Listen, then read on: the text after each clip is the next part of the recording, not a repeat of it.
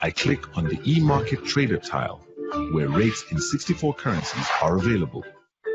I pull up a quote. The rate still looks good, so I lock it in. All the details are captured in the blotter. It's my digital paper trail. When I need more detail, I expand my desktop view and customize how much information I see at a glance. Turning to other work, I minimize eMarket Trader to a corner of my screen. eMarket Trader offers everything in one clean interface.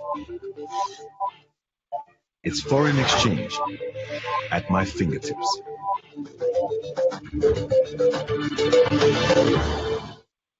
Standard Bank, moving forward. Angela? Yes, Mommy. What did you wish for? I want to be a pilot. I want you to fly, fly so high in the sky. And when shall we make her have more realistic dreams? We don't kill dreams, we build on them.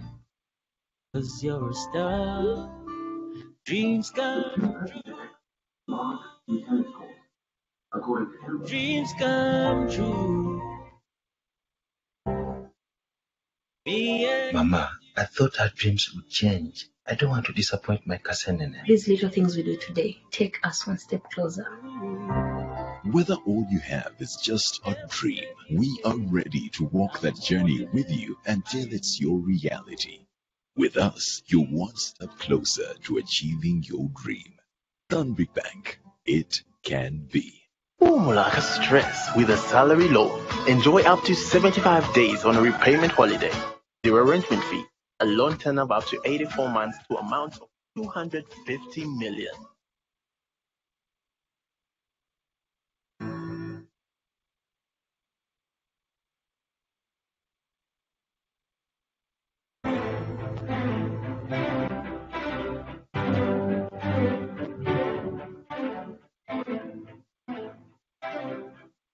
The equities business, or call it a stock business, it's the dialect that changes.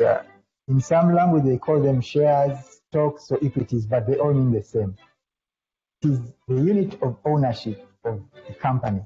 You can invest in shares or own part of the company that is listed on the stock exchange by buying shares. These are already vetted companies.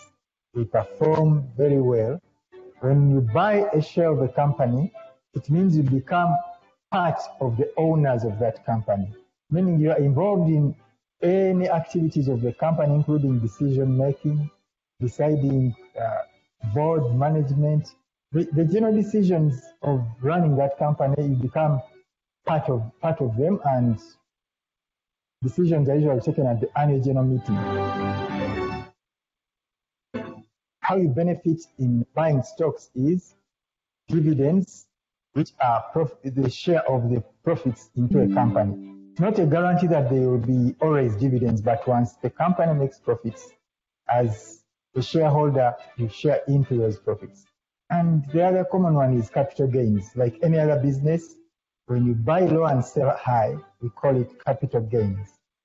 And like any investor, once you look at a stock, buy it cheaply, and the price appreciates, you can sell it and make that margin.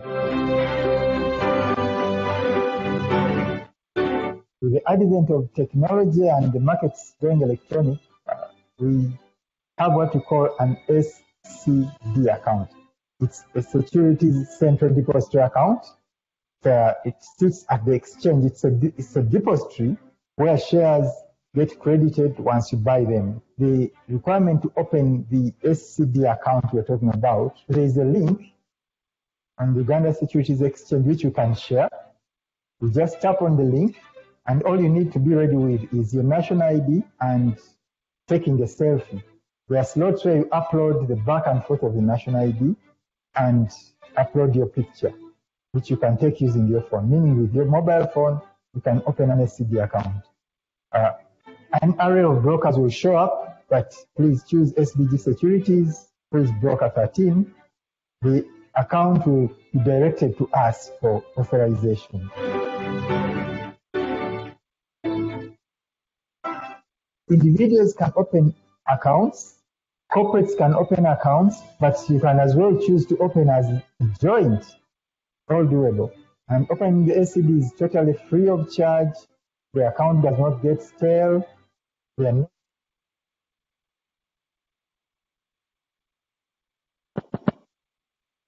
Ladies and gentlemen, good morning. Really good to see you this morning. We will be starting at 9 on the dot. So thank you for gracing us with your presence. If you've not had a snack yet, please feel free to get some breakfast. I'd like to encourage you, especially those at the back, to move a little bit closer to the front. There's still quite a bit of space. We're looking forward to engaging this morning. So thank you for coming. We'll be starting shortly. Thanks.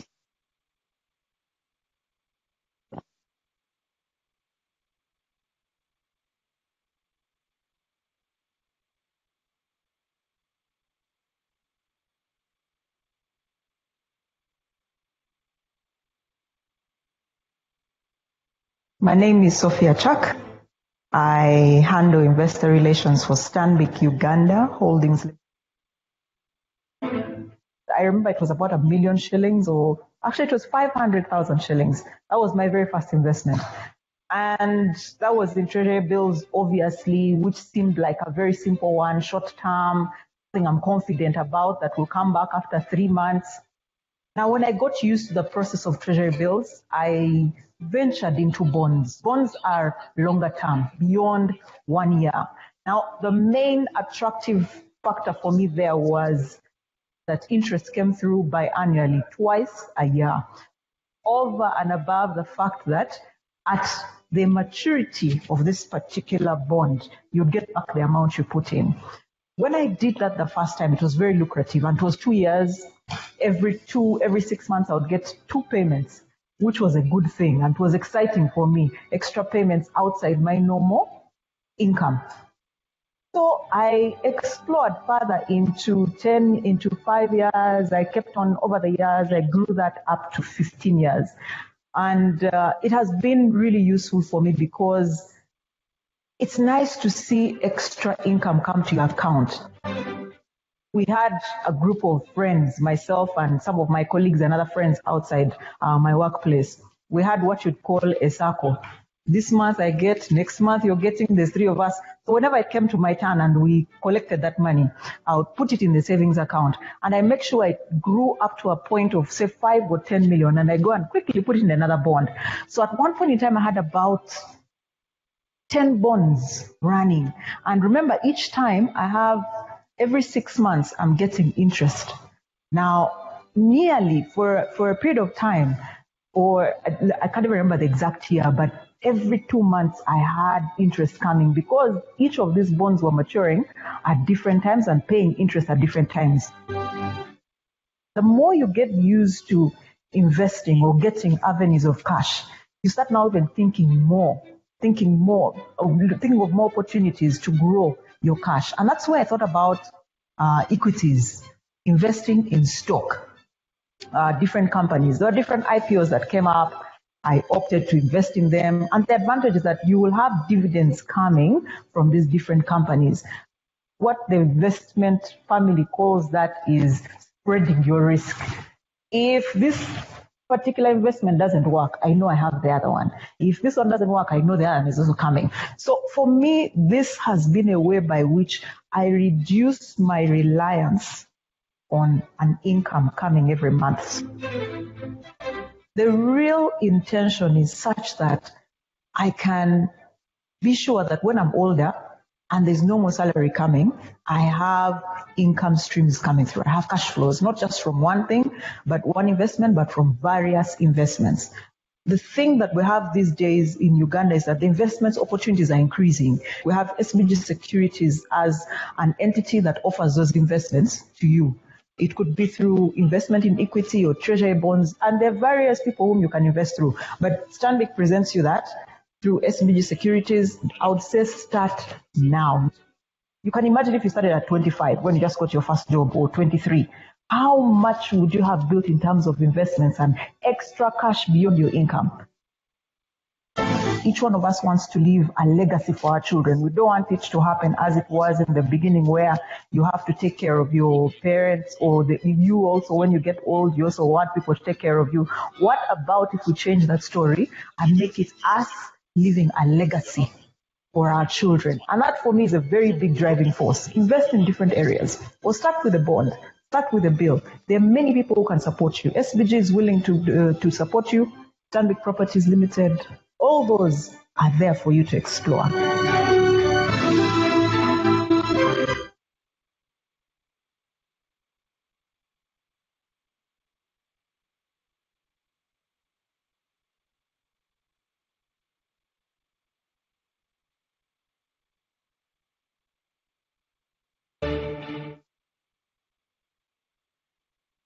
There is no simpler way to work with foreign exchange than eMarket Trader from Standard Bank. Example, my business has to pay an overseas supplier. Let me keep an eye on the rate. Let's wait until it improves. There it is. I click on the eMarket Trader tile, where rates in 64 currencies are available. I pull up a quote. The rate still looks good, so I lock it in.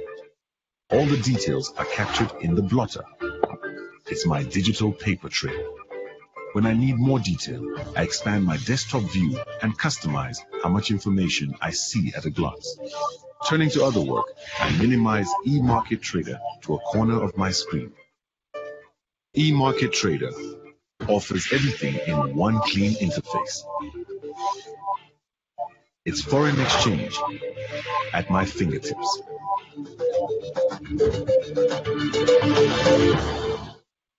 Standard Bank, moving forward.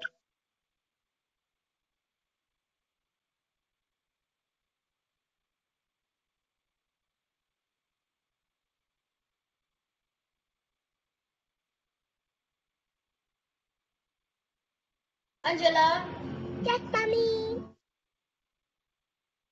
what did you wish for? I want to be a pilot. Want you to fly, fly so high. Fly. And When shall we make our more realistic? We don't kill dreams, we build on them. 'cause you're a star. Dreams come true. Dreams come true.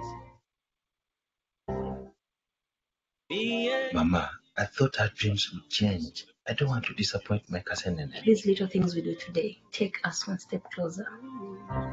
Whether all you have is just a dream, we are ready to walk that journey with you until it's your reality. With us, you're one step closer to achieving your dream. Stanbic Bank, it can be. Umulaka stress with a salary loan. Enjoy up to 75 days on a repayment holiday. Zero arrangement fees. A loan tenor of up to 84 months to amount of 250 million. Struggling to get capital to keep your business running smoothly? Umulaka stress with a business loan from Stanbic Bank. Get unsecured bridge financing of up to 500 million for schools and secured SME loans of up to 200 million and a loan tenor of up to 6 months with zero arrangement fees to meet your business needs. For details, call 0312-226-600. Terms and conditions apply. Stanbic Bank. It can be.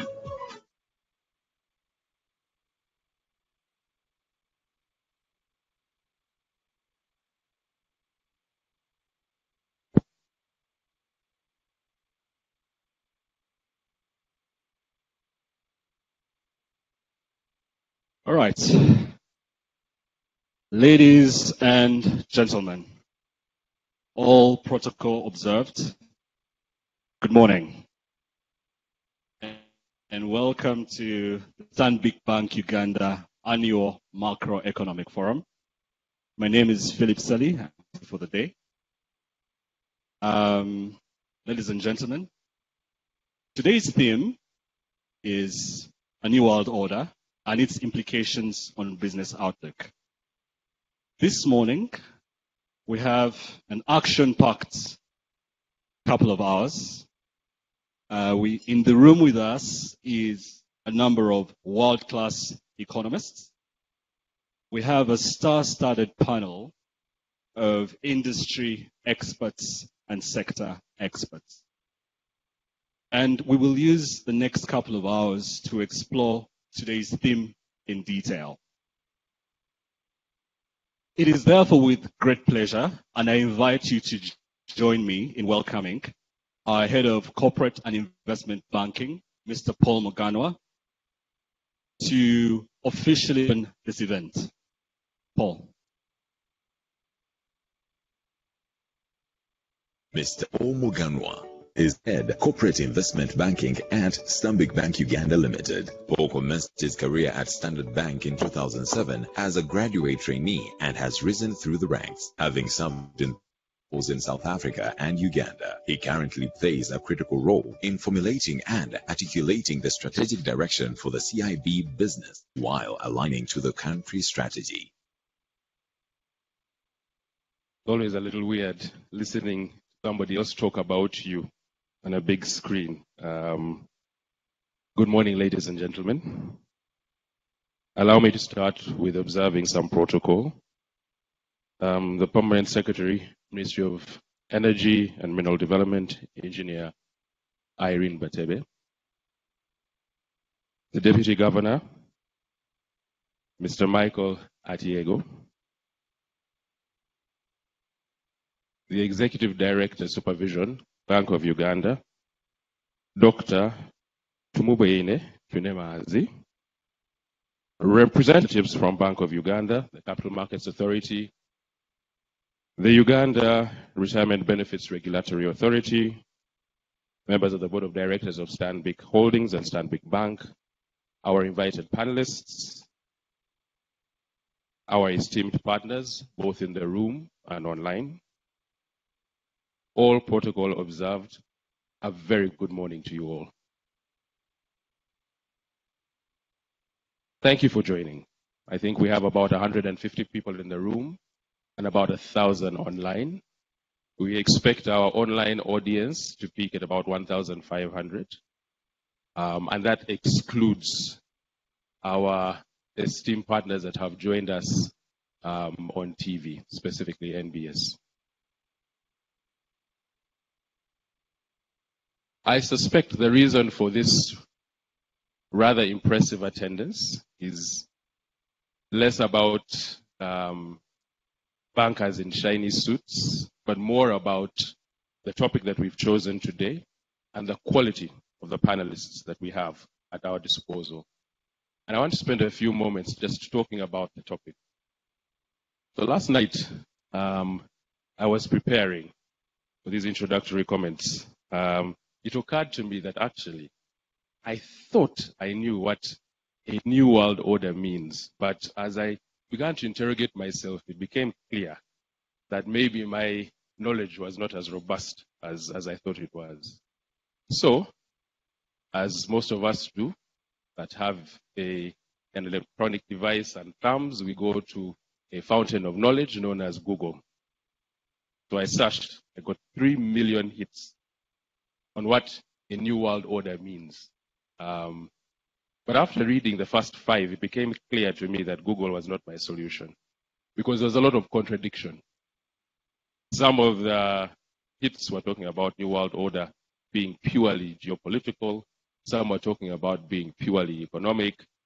I was not left with a lot of confidence after reading those few entries. In my moment of panic, trying to establish exactly what New World Order is, it occurred to me that actually Google is no longer the only fountain of wisdom. I'd heard about something new. I hadn't tried it yet, but I'd heard about quite a bit. And that's ChatGPT. For those of you that have not had the benefit of interacting with it, it's a chat tool that's based on open source artificial intelligence. And unlike Google, that simply searches the entire internet and gives you a series of relevant feedback, ChatGPT actually processes information consolidates it into a short essay, and presents it in a very curated manner. And that's the power of artificial intelligence. So, this is what ChatGPT told me about a new world order. First, a new world order is a shift in the balance of power between nations and or regions. The catalysts for this shift fall into four broad categories. One is technology. The other is sustained economic shifts. The third is sustained change in political positions. And the fourth is war. Then I started processing mentally, let's look at the state of the world. Does this criteria apply today? The first, technology. I had a very easy answer to that. I'm using ChatGPT to establish what New World Order is. This probably was not possible a year ago. And we can't underestimate the power of artificial intelligence and what it's going to do, the balance of power. It's not too clear who's in the lead today. We hear a lot about what's happening in America, Silicon Valley specifically. But we also hear that China potentially is at par or slightly ahead. There's also Russia. So it's not too clear who's in the lead. But whoever ends up in the lead is going to have a substantive impact on the global economy. The one thing that's clear from a technology perspective is that America is ahead when it comes to processing power, specifically chips. But that leadership position is not necessarily guaranteed in the medium term. That's one criteria. Second criteria, which is economic. We have seen unprecedented, at least in the recent past, shifts in macroeconomics. One that is very recent is sustained inflation across the globe, particularly in Europe, which, in a recent past, and I think for most of our adult lives, we have not experienced. But the second is the sustained growth in China. And yes, it's come off a little bit in the recent past, but still, the trajectory is undeniable. China is going to be the biggest economy in the world. So another tick on economics. The third criteria, politics. Pre-COVID, there was a nationalism agenda that was consistent in the developed world, propagated by Trump, but also seen in parts of Europe. Post-COVID, it's reduced a little bit, but by no means has that momentum completely disappeared. And I think the next round of American elections will be very telling, but I suspect that nationalism is here to stay in the near future. Politics tick, then war. This is a no-brainer. We have not seen two large powers interface in context of war in the recent past. What we are seeing between Ukraine and Russia is really a war between two different deep economic philosophies, the war between NATO and Russia. And the last time we saw anything like this was the Second World War.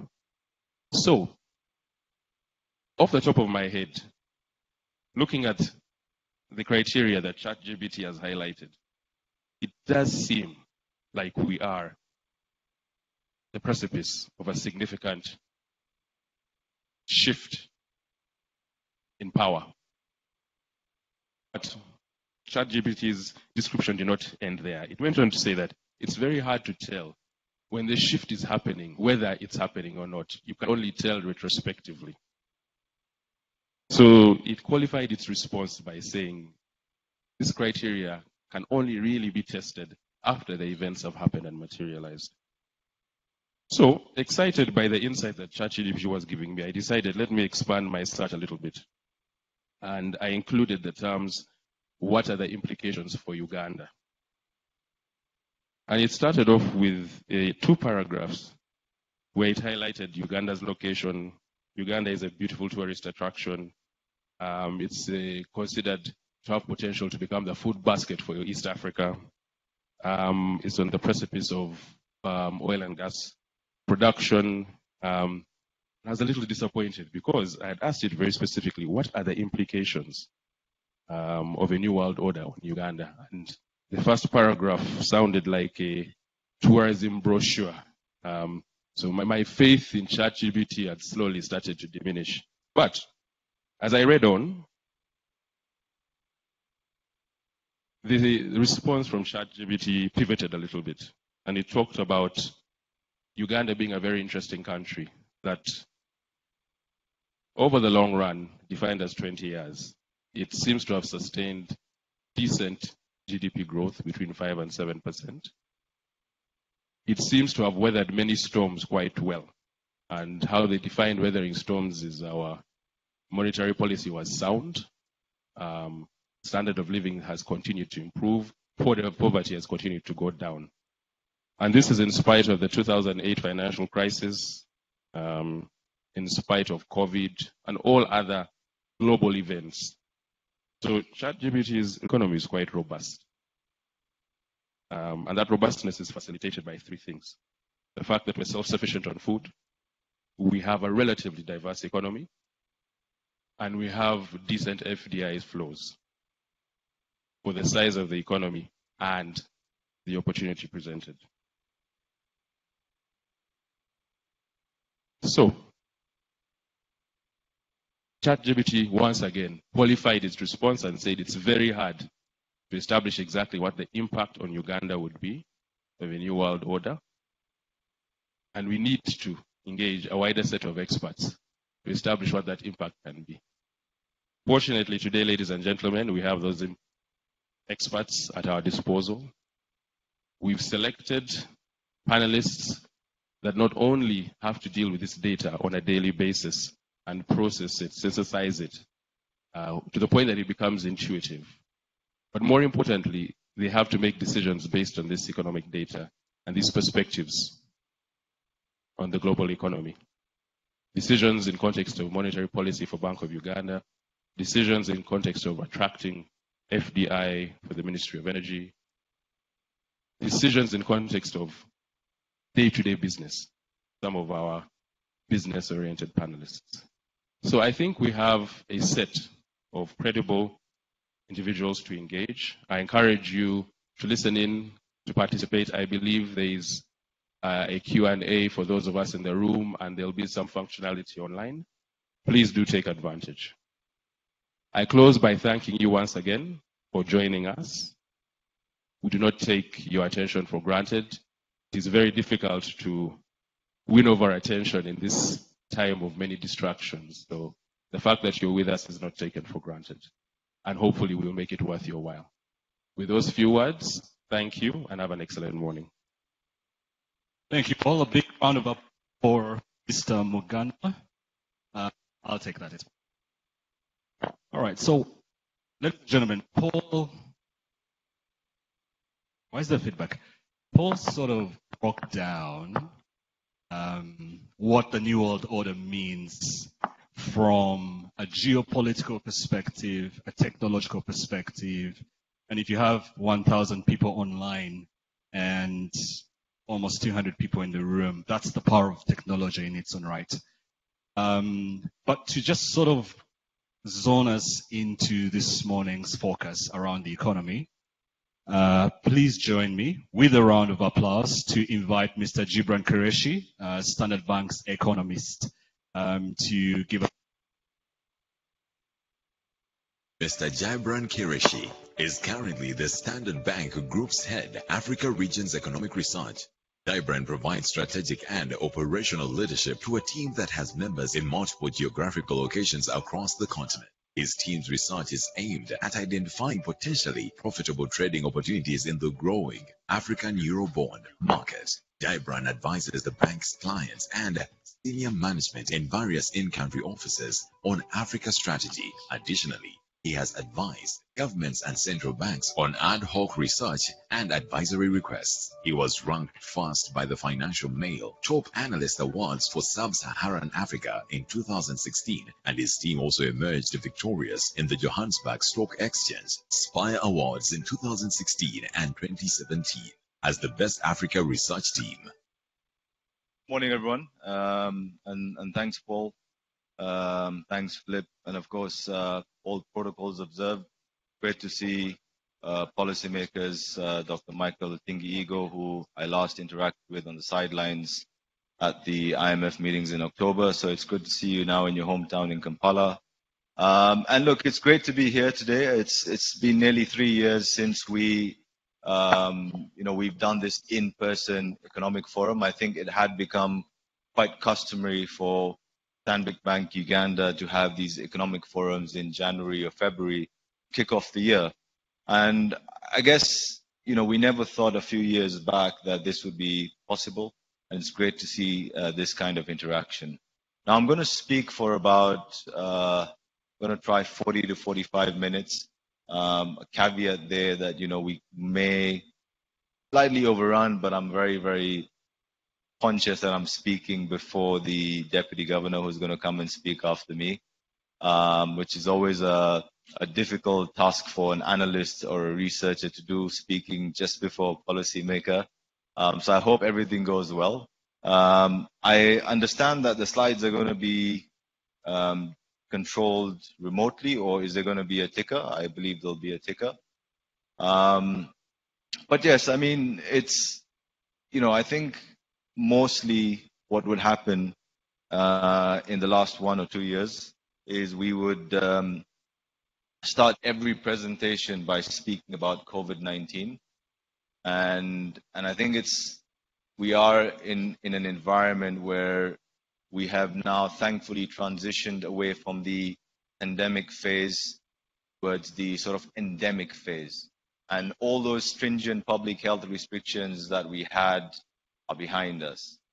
And I normally say that if you look around the room in some of the conferences and presentations that I speak at, nobody's wearing a mask. So that's the easiest sign for me to draw home my point that we've moved away from the pandemic towards an endemic phase. In fact, if you think about it, in my own scenario, when I first got COVID in 2020, and I had flowers being sent to me, I had people sending me chocolates, I had nice WhatsApp forwards being sent to me. The second time I got it, there were a few less chocolates and flowers and well wishes. But when I got it for the third time this year, a few months back, I got calls asking me if there's anything wrong with me. Like, is there something wrong with you? Because you seem to be getting it and no one else seems to be getting it. So that was a clear suggestion to me that this should be now treated like a flu. And if anyone even gets it, we just keep quiet about it. You sneeze and, you clear your throat and you stay at home for 3 or 4 days. But it's great to see that we are now in that phase of life. But of course, what I want to do today in this presentation is I want to speak about our views on the global economy very briefly to understand how we in Uganda and how we in Africa fit into that sphere. And, as you've seen with various OECD forecasts, IMF and World Bank forecasts, it is very likely that global growth will be relatively subdued in 2023. And of course, we think this slowdown in growth will not be necessarily synchronized. So we think that the contraction or reduction in output will be more severe in the Eurozone and will also be more noticeably slow in the UK. But of course, in the United States, we think there could be a less severe contraction or not going to be a more pronounced slowdown in growth as what we're going to see in the UK and the Eurozone. We do think that that's because of a few factors. One, the US is a lot more self-sufficient when it comes to power, when it comes to oil, and of course, all the fiscal stimulus savings that the US citizens were provided in 2020 have still kept their pockets relatively deeper. If you look at the United Kingdom, the European Union, of course, that side of the world is a lot more reliant on gas supply from the Russian side of things. And, we do believe that it's going to be a terribly and awfully difficult European winter for those parts of the world. Of course, China does present some hope in 2023. specifically with their end of the zero COVID policy. We believe that there will be an improvement in economic output there as restrictions pertaining to COVID-19 are lowered or become a lot more lenient. Now, we have to understand a few things when we talk about the global economy. If I had a sort of penny for every time I was asked whether Africa will also contract because the global economy may contract, and speaking about some numbers, global growth could be as low as 1.7% of GDP this year, from as high as about 3% of GDP last year. Africa might be between 3 and 3.5%. But of course, the monster of inflation that central bankers domestically and abroad that have been trying to tackle is probably one of the main factors why we are going to see a noticeable recession in the Western world. As you can see from this exhibit ahead of you, the US labor market is very, very tight. And in the last 40 years or so, Western central bankers have had to contend with demand-driven inflationary pressures. But for the first time in nearly 40 years, they've had to now contend with services inflation. We are seeing wage pressures that we haven't seen in a long time, and that is what is effectively reducing profitability for many firms in the Western world, and effectively what is also, resulting in this slowdown in growth. Now, services inflation, when it's driven by wage pressures, is a lot more long-lasting, it's a lot more insidious for central bankers to deal with. And for that reason, while we do acknowledge that arithmetically we will see a decline in inflation in the US, the UK in 2023, we do also pose a question out there that could inflation now be more of a structural problem for the globe rather than a cyclical problem? And what I mean by that is, statistically, as base effects unwind, very likely that we see lower inflation this year in the Western world that may prompt some central banks in the Western world to stop hiking rates. But is inflation now a structural problem because of deglobalization that we're seeing, aging demographics, the rich world, a lack of investment in hydrocarbons because of a more conscious approach towards ESG? All these factors do, somewhat suggest that apologies about that. Inflation might now be more of a bigger monster than a lot of us think. And at Standard Bank Research, we actually have this vision that Western central banks may actually, over the next year or two, increase the inflation target from 2%, slightly higher, closer to 3.5%, 4%. And that is a very, very strong possibility because with the current 2% average inflation target that most Western central banks have, we and many other analysts believe that it'll be probably 3 years or so before we start to see inflation at that 2% level. Now, of course, a lot of the monetary policy tightening that we've seen from advanced economy central banks like the Fed, like the ECB and the Bank of England, is being done so to induce or provoke a recession. And that is their mechanism to try and counter these rising inflationary pressures that we've seen. For what it's worth, we still think that the Fed, the US Federal Reserve that is, will hike rates to 5.5% this year. The market is a bit less hawkish than us in terms of what's been priced in.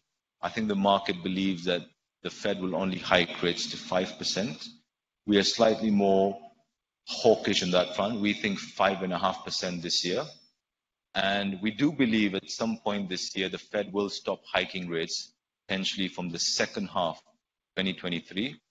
And again, in contrast to the market, while the market believes that the Fed could cut rates as early as the end of this year, we at Standard Bank Research believe the Fed will start cutting rates in early 2024. So that's the Fed pivot that everybody is talking about. But the important thing is not when the Fed pivots, but it's when the Fed signals that they're going to pivot. And we think that signal that they're going to pivot will come around June, July, which I think will be a welcome development for emerging market risk assets and portfolio flows back into our side of the world. Now, what we've shown you in this exhibit is the last 50 years or so in global growth, and we've highlighted in green periods where there was economic distress or global recession. Of course, more prominent in our minds or fresh in our minds is the recession of 2020 because of the pandemic, once in a lifetime contraction, if you may. Then, of course, the global financial crisis of 08-09. And, of course, in the early 90s, there was also the Gulf War. Now, what we think will happen in 2023 will probably be the slowest growth, barring the 08-09 recession, the 2020 pandemic. So it will be the third slowest global growth rate in the last 15 years in the world. Now, of course, does Africa follow this trend? If you look at this chart, the red line definitely does suggest some element of correlation. But remember, Nigeria and South Africa account for 50% or so of output for SSA. 50%, they're two very large economies. If we were to exclude SSA and include Egypt, it would be even larger.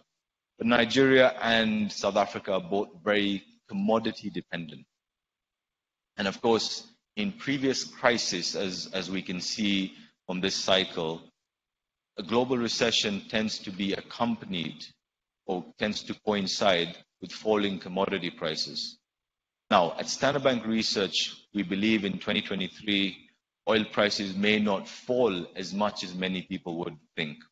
Of course, a global recession, slower growth in industrial nations will reduce demand for oil.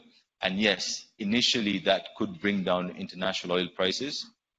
But we have to bear in mind that the US government has openly come out and said that they are going to replenish the reserves if oil prices fall to as low as $70 per barrel.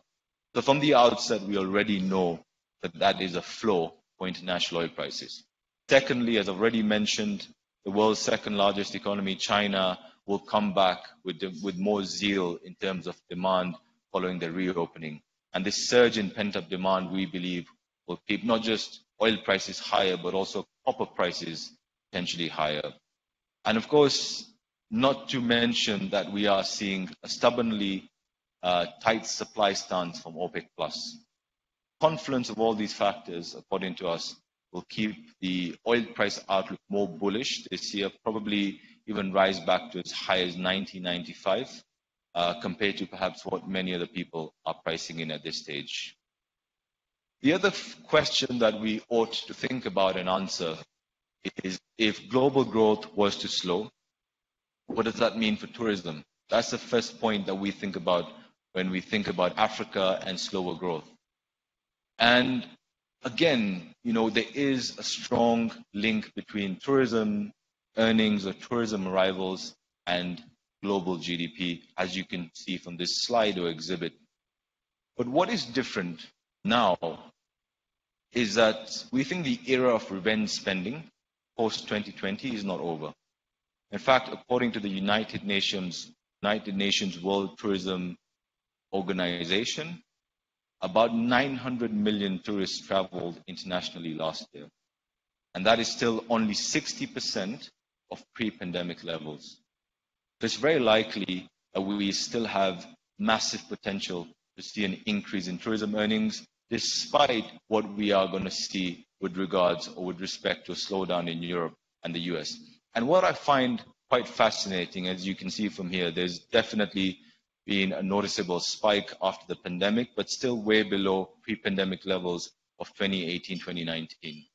What has been happening is we are seeing, or we could potentially this year, see a decline in tourism arrivals.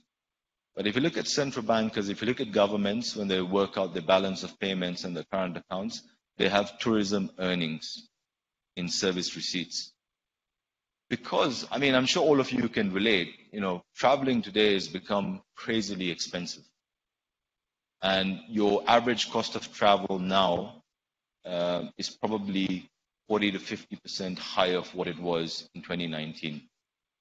And despite the risk now that if people's pockets in the Western world are not deep enough to come to our side of the world to travel and spend, whoever comes will be spending significantly more than what they were spending 3 or 4 years ago. So let's distinguish between tourism arrivals and tourism earnings. So tourism earnings will likely be much higher than tourism arrivals. The other thing that probably helps us sleep better at night is the fact that many of the key markets in the tourism sector or key tourism economies that we look at, and we look at Botswana, the Okavango Delta, Sharm el-Sheikh in Egypt, of course the beautiful beaches in Accra, Masai Mara and the beautiful beaches in in Kenya, Mauritius, Tanzania, and of course Uganda as well. Nearly 80% of tourism source markets or tourism arrivals into Uganda come from within Africa.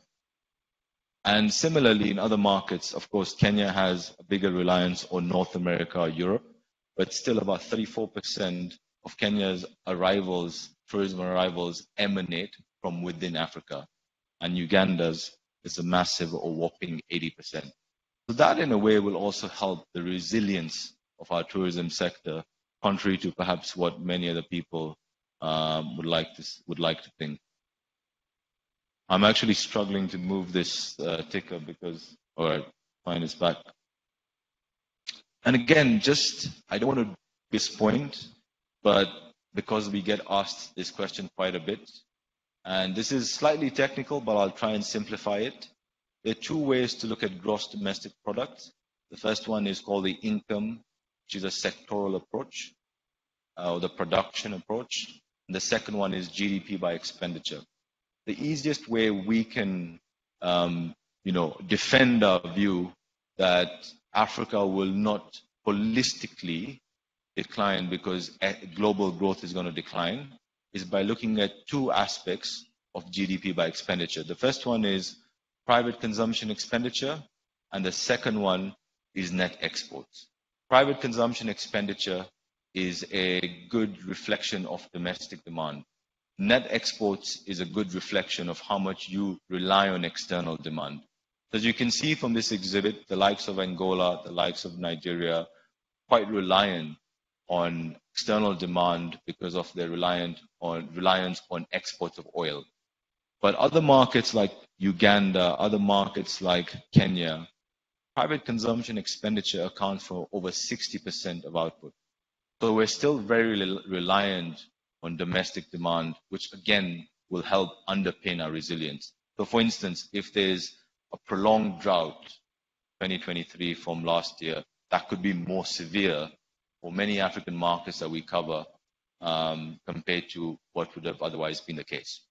Now, moving on towards Uganda, of course, I think with Uganda, there's been a lot of excitement around oil investment. There's been a lot of discussion of what oil will mean for the Ugandan economy. And how I want to structure this discussion is we want to start speaking about our growth estimations or forecasts. I want to take a bit of an extensive 360 view on debt, especially in light of what we're seeing in Ghana and also now more recently in Kenya. And then towards the end, we are going to summarize some of our macroeconomic variable forecasts for all of you. From a growth perspective, we think this year, and we look at it from a fiscal year, so we're looking at FY 22-23, and then we look at FY 23-24 that begins in July. For FY 22-23, we're expecting growth close to 6%. And when we think about more medium-term growth starting from next year, we think growth could rise to as high as 6.5%. But a lot of this is contingent on the weather improving. As you know, we've seen one of the worst droughts in East Africa last year.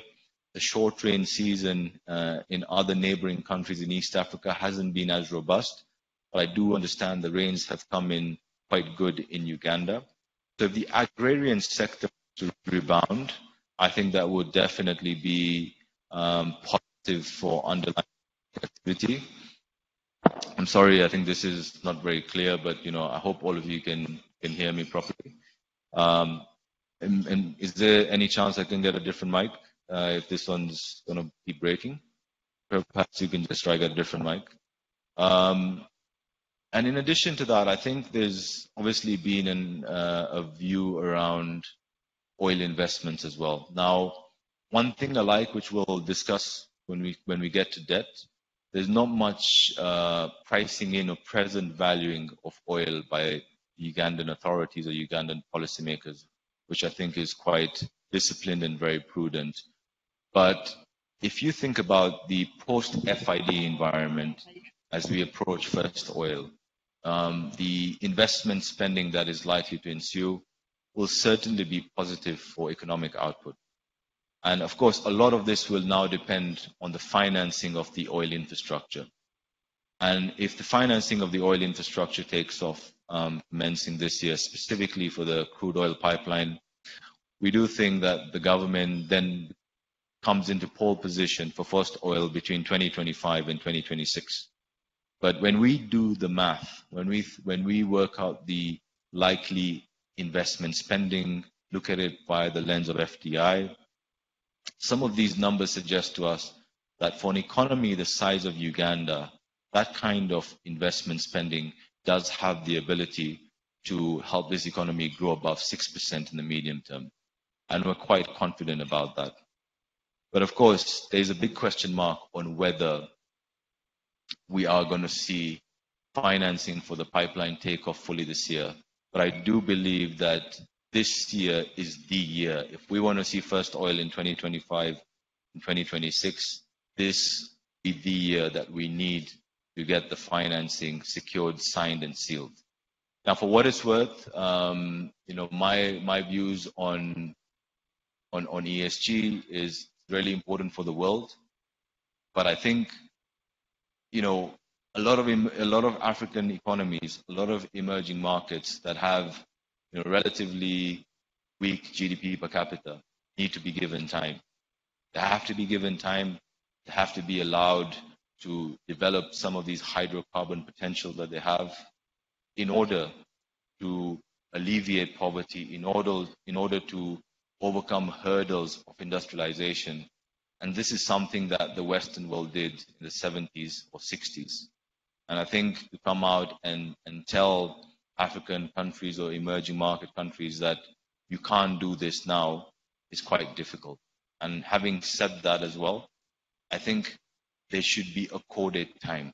They should be given time to meet their climate goals, and a project that has the ability to create thousands and thousands of jobs should be allowed to kick off.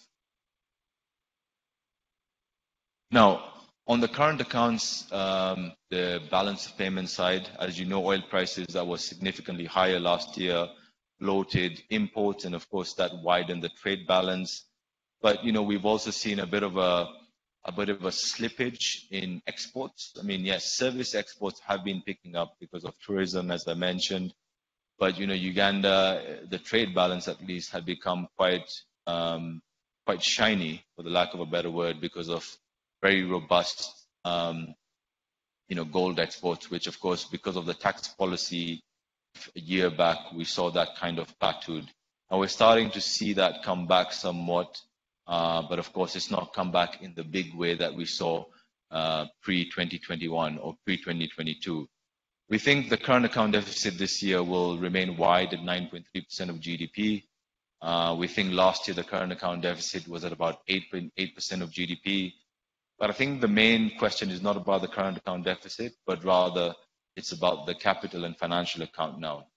And I have to say that last year was quite scary, because what we've seen in the last decade, many African markets have boosted funded their current account deficits by external borrowings.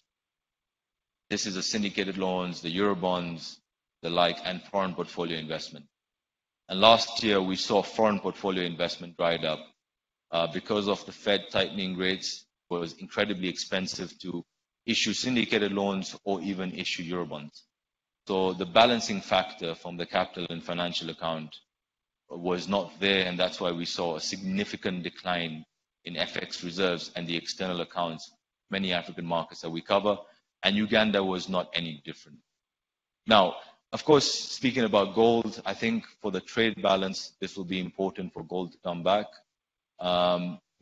Unrefined gold still attracts a tax, so maybe that's still a problem. But of course, there has been some reform, and we've started to see a slight pickup in the monthly export numbers that the Bank of Uganda publishes. But I'm still never sure whether this money passes through the local FX interbank market or it doesn't. And why I think this is important is that if you are doing north of $1 billion in gold exports, and if none of that passing through the local FX interbank market, then you're not going to really see a problem if those gold exports decline. Because if it's being, the dollar receivables are being secured in a bank offshore, for example, like many, I guess, mining companies would do, then that necessarily wouldn't be something that would keep me awake at night. But if half of these numbers are being converted locally, the FX interbank market, then of course, if you are going to see such a sharp decline, as you can see from this chart, in gold exports, then of course, naturally, that would be a bit more concerning with regards to FX liquidity. Now, again, export destinations in a world where global growth is likely to slow. And as you can see from this exhibit, Uganda still heavily trades within the African continent. I mean, between Kenya and the DRC, you're looking at close to 30% of export destination. Of course, South Sudan and Rwanda has declined over the years, but if you included those two markets, then it was closer to 40% as well. But of course, there's no need to celebrate a global recession. But of course, what we're trying to point out here is that there will be more resilience than perhaps many of us think. Speaking about the exchange rate, now just going back to 2020, dollar UGX obviously rose quite significantly, like many other currencies across the world during the pandemic.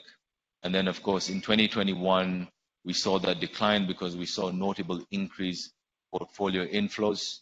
And of course, if you look at last year as well, we saw portfolio outflows where foreigners who were holding government bonds were exiting the market because of the parabolic strength in the dollar.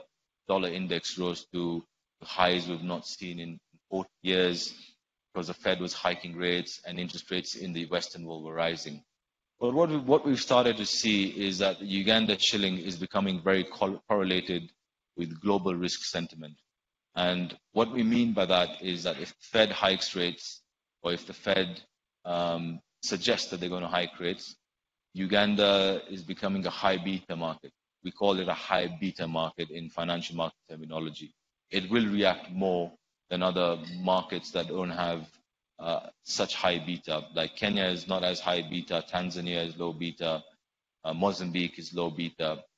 And I think what we are starting to see positively, but 3 weeks back, Standard Bank Research hosted a large fixed income investor roadshow into Uganda. And we are starting to see a lot more interest in Uganda. And the reason for that is from all the investable markets, bond markets that our clients like, which is typically being Uganda, Egypt, Kenya, Nigeria, and Ghana.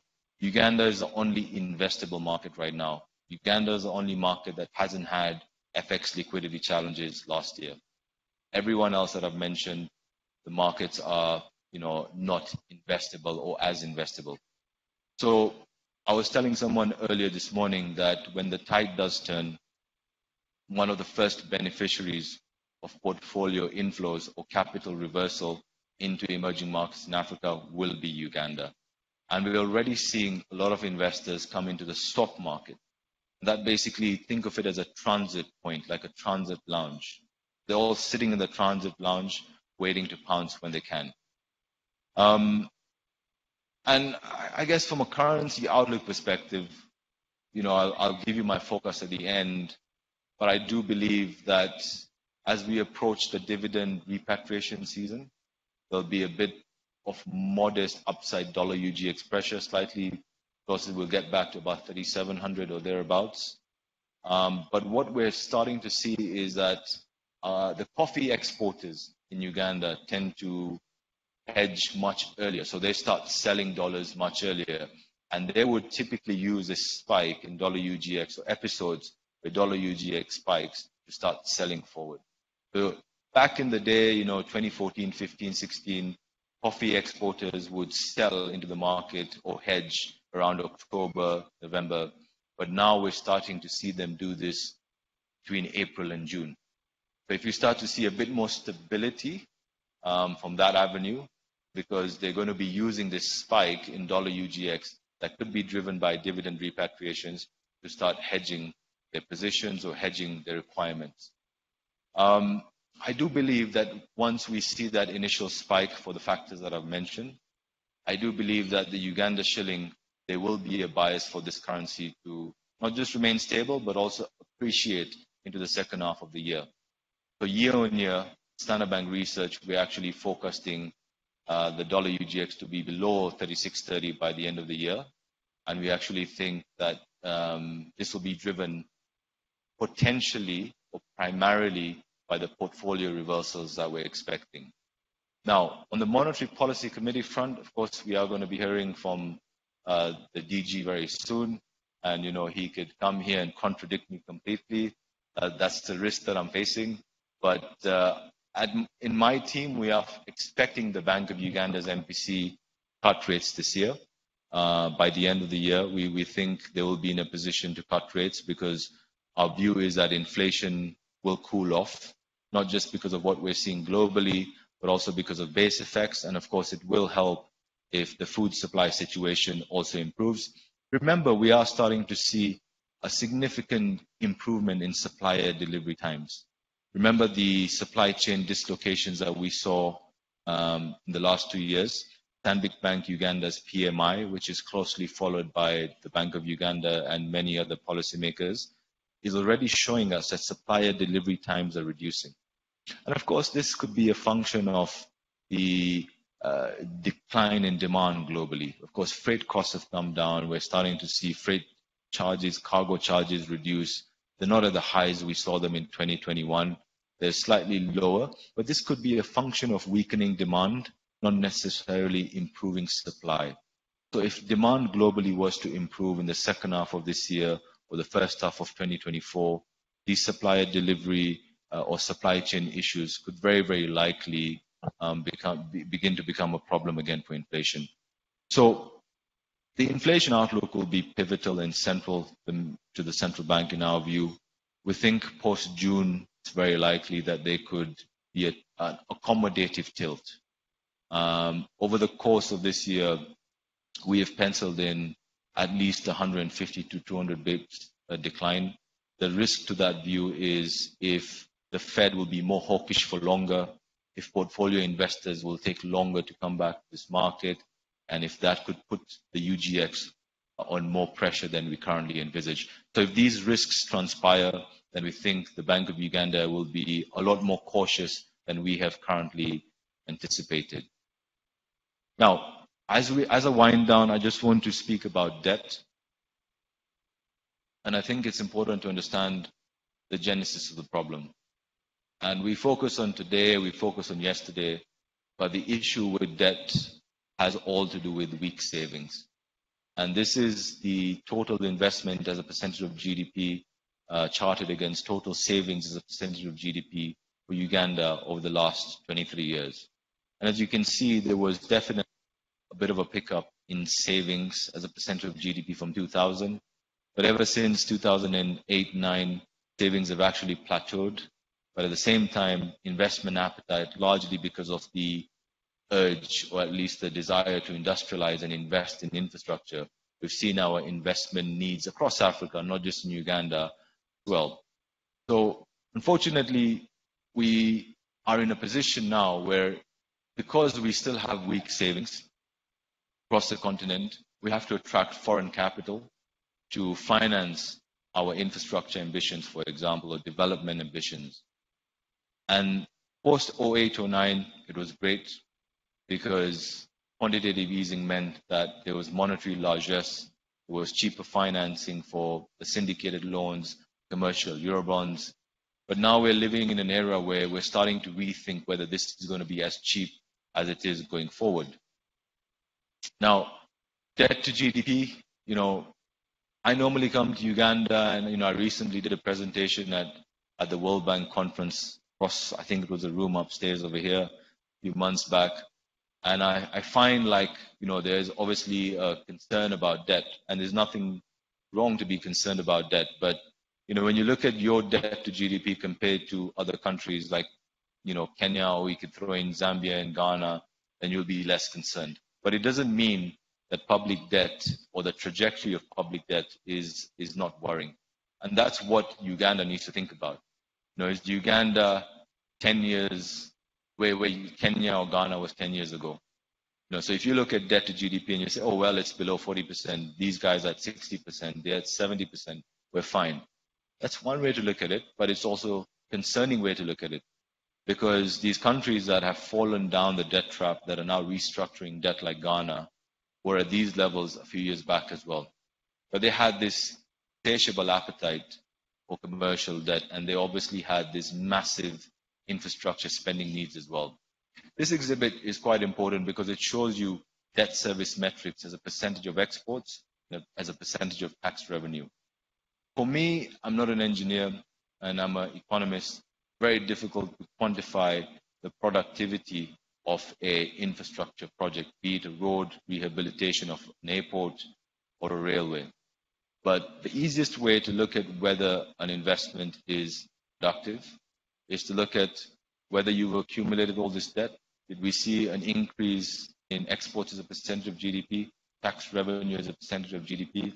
And if that didn't happen, then you have to go back to the drawing board and ask yourself whether this infrastructure you're spending on is the right infrastructure, whether it's being financed at relatively cheaper rates than other markets are doing it, and whether it's benefiting the private sector that should subsequently then have an increase in tax revenue or an increase in export earnings. That is really, really important. And I honestly feel that many countries in Africa have got this wrong. Very many countries.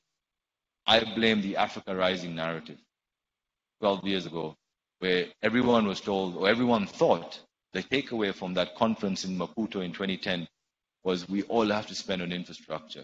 And that's what everyone seemed to have done, financing it from foreign capital, not looking to boost domestic savings, not thinking about how that infrastructure is being financed.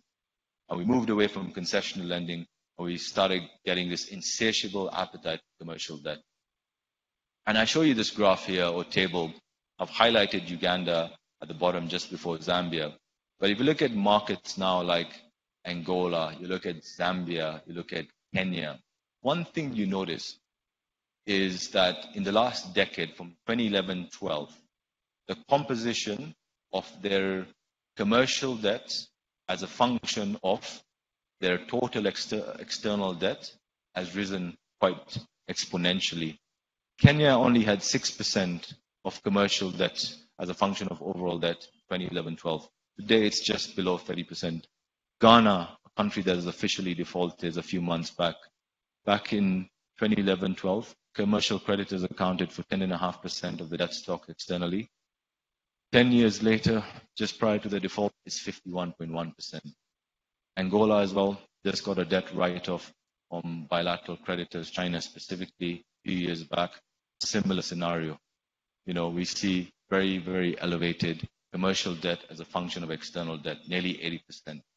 Now, Uganda, about a decade ago, barely had any commercial debt. In fact, you had no commercial debt after the HIPIC debt relief.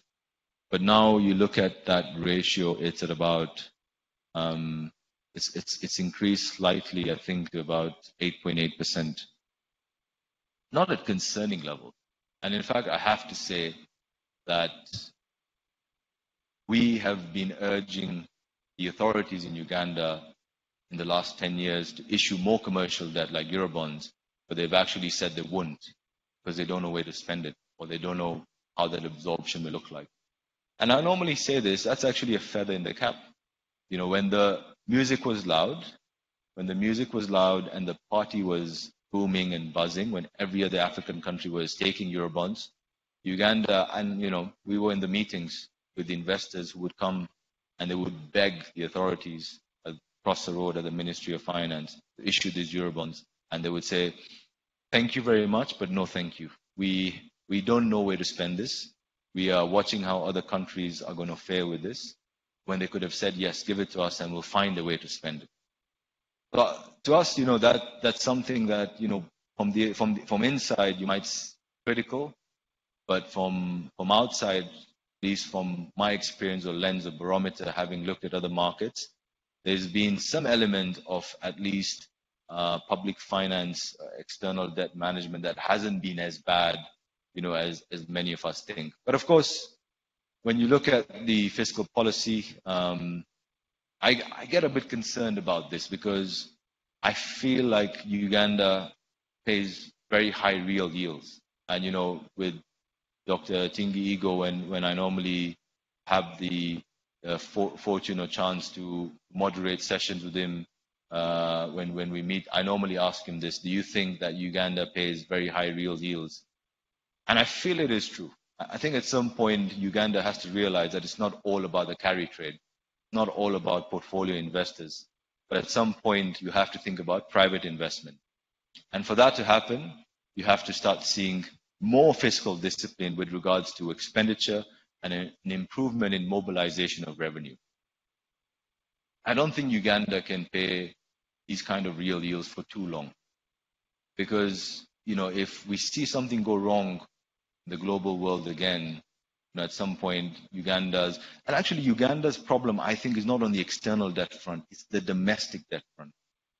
That's where the cost of debt is a bit too expensive. But again, how do you reduce that? You have to tame or curb your appetite for spending. This is the issue that we generally have. Yes, the government has forecasted a lower budget deficit for FY 23-24, or even FY 22-23 for that matter. But every year close to May, June, there is normally 11th hour spending that not only disrupts fixed income market, and all of us that are in the bond duration trade will start making losses, but it basically creates a credibility deficit. Sub budget, private placements, 11th hour, just before the end of the fiscal year. These are things that would actually have to reduce. And unfortunately, I kind of feel that there's too much focus on revenue mobilization. And I don't think there's anything wrong in that, but I feel like there has to be more prioritization on which development projects we're putting through. The IMF, sadly, at times would say, or the IMF would never be proponents of scaling back development expenditure. They would say, no, keep development expenditure, is good for growth. But to restore debt sustainability, to lower your budget deficit, improve investor sentiment, at times I kind of respectfully disagree with them. And, we can postpone some projects rather than do all of them at once. Speaking of that, as you've seen with the IMF reports, it is very, very evident that the multilateral agency would like to see the Ugandan government improve their development absorption. This is something that is quite pivotal. But of course, while we're on the topic, I'd even say this, that many countries that didn't restructure debt or default last year was because they had the IMF programs on their side. So it's critical that the Ugandan government does everything they can to meet those qualitative or quantitative benchmarks under the program. Of course, as you know, as the IMF has mentioned in the staff report as well, the government needs to be more disciplined, clear the central bank overdraft. And, if this is something that is not done, let me say, religiously or sincerely going forward, it is could definitely be a bit of a risk to the program reviews and disbursement under that program. The $1 billion program, not about the money, more around the sentiment that that program brings as an anchor for investors. For any reason, if an investor was to hear that the IMF has stopped a disbursement or Uganda has failed a review, that could be terrible for market sentiment. So I think that's very, very critical point. Now, As I end on my last slide, we will share this presentation with you. But, you can see some of our forecasts for dollar UGX, for the Bank of Uganda's CBR. Inflation as well, we think it falls to 5.7% in second quarter and then to as low as sub 3% the fourth quarter of 2023. But of course, we live in a very, very uncertain world. And I remember speaking to risk people in our team, in our bank in 2020, and they would say, could this happen? Can that happen? And I'd be like, never, it'll never happen. And now when they ask me, can this happen? Can that happen? I say, you know what? Anything can happen. After 2020, after the Russia-Ukraine war, after the once-in-a-lifetime pandemic, Brexit, as was mentioned before, I think by Paul, more nationalist policies, protectionist policies globally, anything can happen. So the risk outlook is quite important, and that's why we've provided a bearish scenario. A bearish scenario basically means that if we're wrong in our baseline assumption, this is what's likely to transpire in the alternate scenario. And of course, the bearish scenario for growth would mean that the drought will be more severe, the rains will be poor. In the base scenario as well, we are factoring in a delay in oil investment financing, and that could, reduce potential output as well. And of course, that could make the Bank of Uganda be a lot more hawkish. Now, as I end, let me just say two things. I think we have to have a reset, massive reset across Africa. What we saw last year at some point globally, we thought this is it. The music is slowing down and it's never going to come back on. And we thought that everyone is going to fall down this trap. But we're getting some light at the end of the tunnel. The music is starting again. The risk environment may become conducive for external issuance. And some African governments can refinance debt, can issue syndicated loans, Eurobonds, and the like.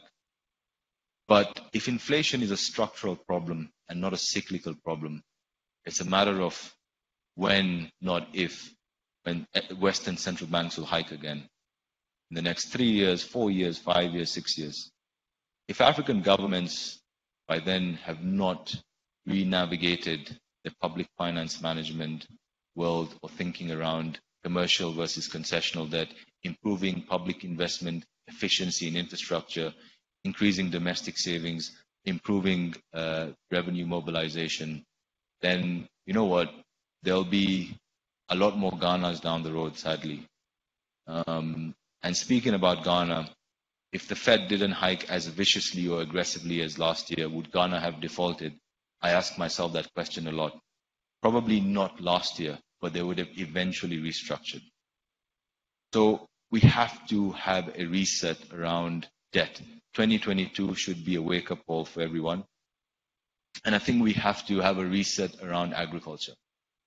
Let's now start thinking about development in terms of not a road or a railway or an airport. Let's think about development as sending funding to small-scale farmers for seeds. Let's think about sending funding to them for fertilizer. Let's think about how a new agriculture policy altogether. I think if you get agriculture right, it's a cheat code in many parts of Africa to support productivity, support growth ultimately, and boost growth potential. That's my time. Thank you very much, and I'm grateful for all of you listening. Thank you very much.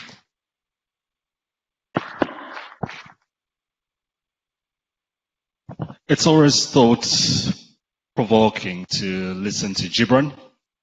I'm sure we've got a number of questions, both in the room and on the line. We'll have a chance to do that. Instead, as we just follow through with around what does policy look like, what's the cheat code to ensure that African economies and Uganda specifically are resilient as we move forward. Please join me with a loud round of applause to invite the Deputy Governor of the Bank of Uganda, Dr. Michael Atingi Ego. Thank you.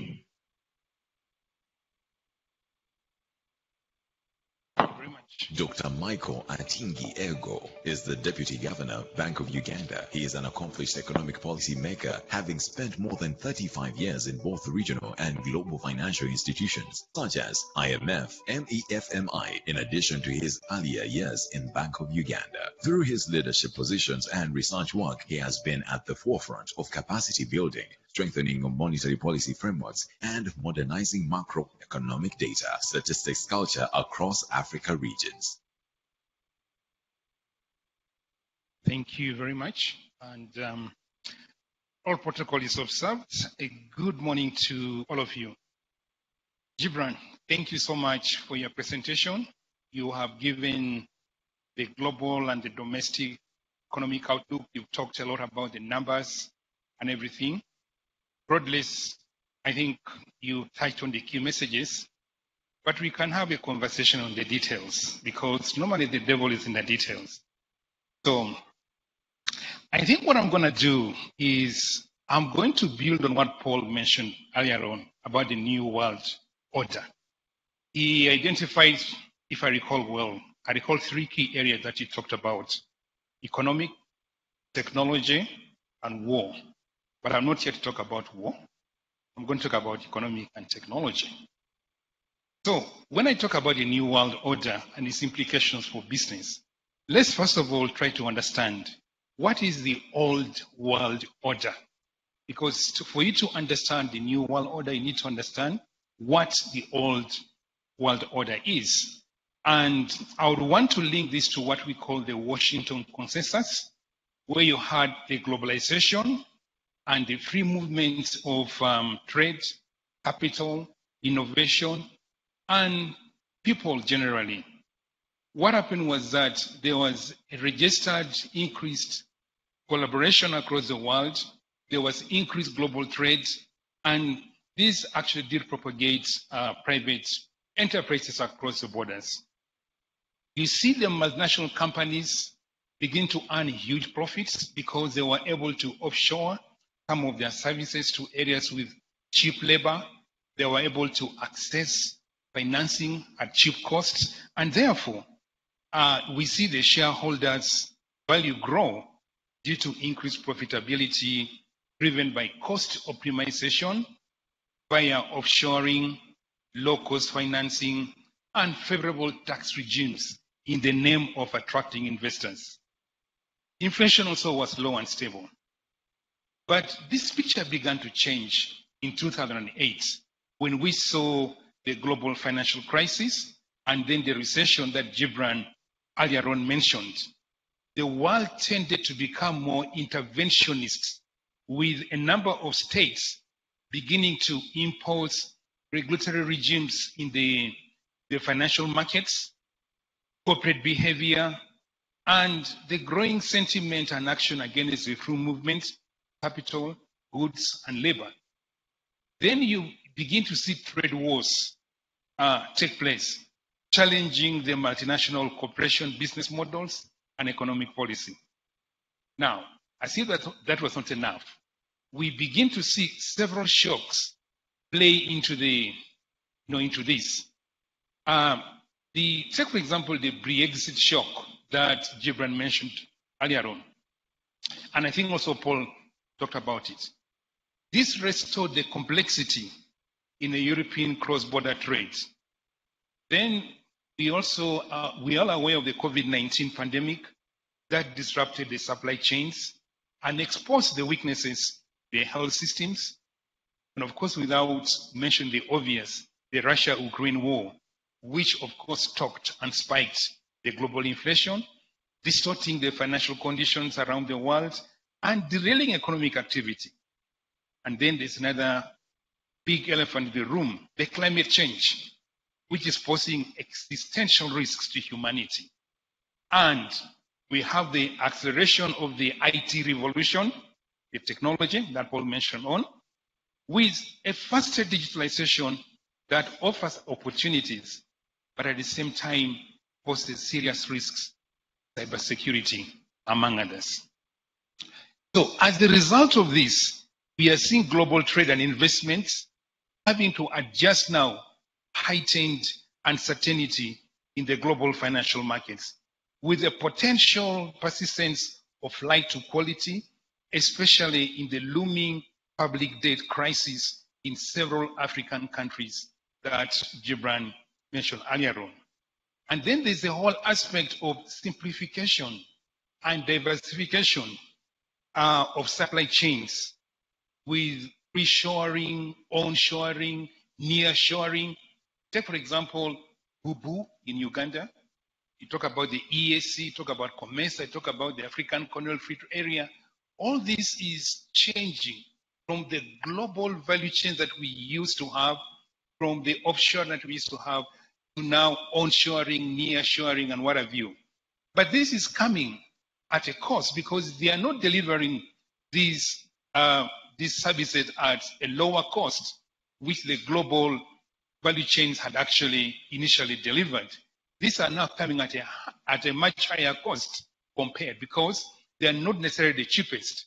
So this means that we have to contend with a fairly cost-push inflation as a result of the changing in the shoring, and this becomes a challenge for the central bank. Now, of course, what do governments do? Governments are going to seek resilience of supply chains through diversification, industrial policy, and promoting social safety nets. And of course, government will struggle to raise revenues in this kind of situation. And then the whole animal called debt. When Gibran was talking about debt, I was listening very carefully. And let me tell you, Uganda right now is at a moderate risk of debt distress. I want you to compare this to 15% of the low-income countries that are already distressed. And look at this also in the context of 45% of the low-income countries, which are at high risk of debt distress. So, why is Uganda at moderate risk of debt distress? It's not because some of the solvency indicators like debt GDP have gone beyond the thresholds. It is just because if you subject some of these variables to some extreme shocks, then you lead to a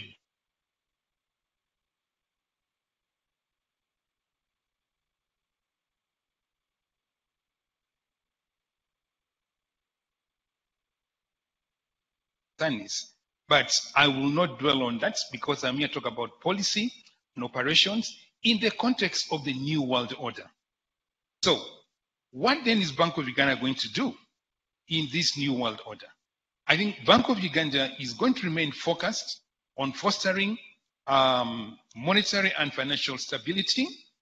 We are going to harness the digitalization that Paul talked about, largely to achieve the objective of financial inclusion.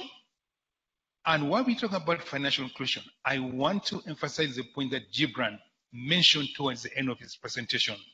We need to grow the domestic economy through involving small-scale holders. And I'll come to that later on. So I'm also going to talk about how do we then live in the world, changing world order, particularly in the context of climate change. So, and how does this affect the framework for which we are using to supervise financial institutions? I will briefly now talk about what are the specific interventions and policy considerations for Bank of Uganda. First and foremost, there has got to be policy flexibility amidst frequent exogenous shocks. If you are not going to have flexibility in policy amidst all the shocks that are hitting us, you are not going to survive this tide. This is exactly what we have been doing right from the time COVID-19 hit. We moved from a situation where we were injecting liquidity into the system in order to support the sustenance of growth following the reduced aggregate demand. And because of the Russia-Ukraine crisis that hit us in February 2022, we had to shift gears, that the liquidity that was injected was going to be a risk in terms of talking inflation if we did not remove that liquidity very, very fast. So it means that policy flexibility amidst external shocks is going to become very, very frequent. So that means you have to be innovative in the way you formulate monetary policy. In your operations, you have to be innovative. And we on record really to have brought in some, we have nuanced, we have tweaked the way that we operationalize policy to suit the changing environment, to suit the environment characterized by the various shocks that we're facing. And that's why today, notwithstanding the fact that inflation has risen world over, we have managed at least to peak it at around 10 the early 10.1 to about 10.3. That's where we think is peaking. And going forward, we see it coming down to single digits. But this involves tweaking the way we conduct monetary policy. And then, of course, there are a number of issues that we have had to contend with that Jabrin talked about. The issues of portfolio flow reversal and how you handle that amidst a situation where your reserves are coming down. It's true that our reserves have come down from the highs of nearly $4.6 billion to what we have right now, $3.6 billion. And what in the past led to the decline in reserves? We tried to smooth out the volatility in the exchange rate when the currency was depreciating fast in May. And also we've seen the debt service increase. We've seen government imports also increase. But we have played our role as a central bank. We have minimized our interventions in the foreign exchange market, particularly on the sell side. And we have been still able to realize stability in the exchange rate, notwithstanding the fact that we have not been selling foreign currency in the market. And this has come about because of tweaking again monetary policy to ensure that the exchange rate remains stable. Now, the aspect of debt service, there's little that you can do about it. You have to honor your debt obligations.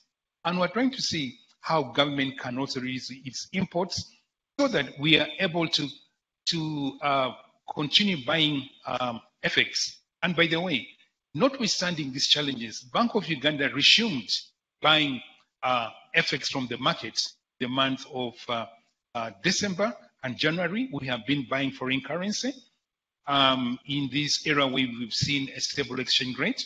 That came about because of the way we tweaked our monetary policy to stabilize the exchange rate and ensure that the inflows that we were getting, creating stability in FX, enabled us to resume buying forex. So this would be done while maintaining price stability. Now, of course, also, the other issue that we have to contend with are the spillover effects of the interest rate hikes, the escalation of the geopolitical risks, and we also need to look at how we can then accommodate all this. But remember that these spillovers cannot be eliminated because Uganda's financial and trade interconnectivity dictates that we have to live with them. So for us to be resilient, Uganda must therefore develop and deepen domestic financial markets to minimize the impact of rising debt service and this issue of portfolio flows that come in and go out and therefore destabilize our exchange rate. So how do we do that? We can do that by supporting, first of all, increased production domestically and then adding value to what we are producing, to our natural resources. And when we do that, we are able to, one, increase our exports, value added of our natural resources, increase exports, and also maybe substitute some of the imports for the local production. And that leads to improvements in your external balances. So this is what we're trying to do, particularly in ensuring the value chain financing of the key sectors takes place. So let me come to the aspect of, and maybe let me just emphasize one point here. As a central bank, we are committed to delivering our policy mandate in a fair or a foul weather. and Bank of Uganda will respond flexibly and unexpected shocks. And we will, of course, unwind any unorthodox policy measures and interventions that we have used in this innovative approach when normalcy sustained and restored. Let me talk a bit about the digitalization. We all know what the pandemic did, increase the digitalization, and we are now harnessing that to promote our electronic payments and delivery of financial services. Now, technological advances ranging from ATMs, mobile banking, and the latest biometrics have proved to be the key enablers in the financial industry.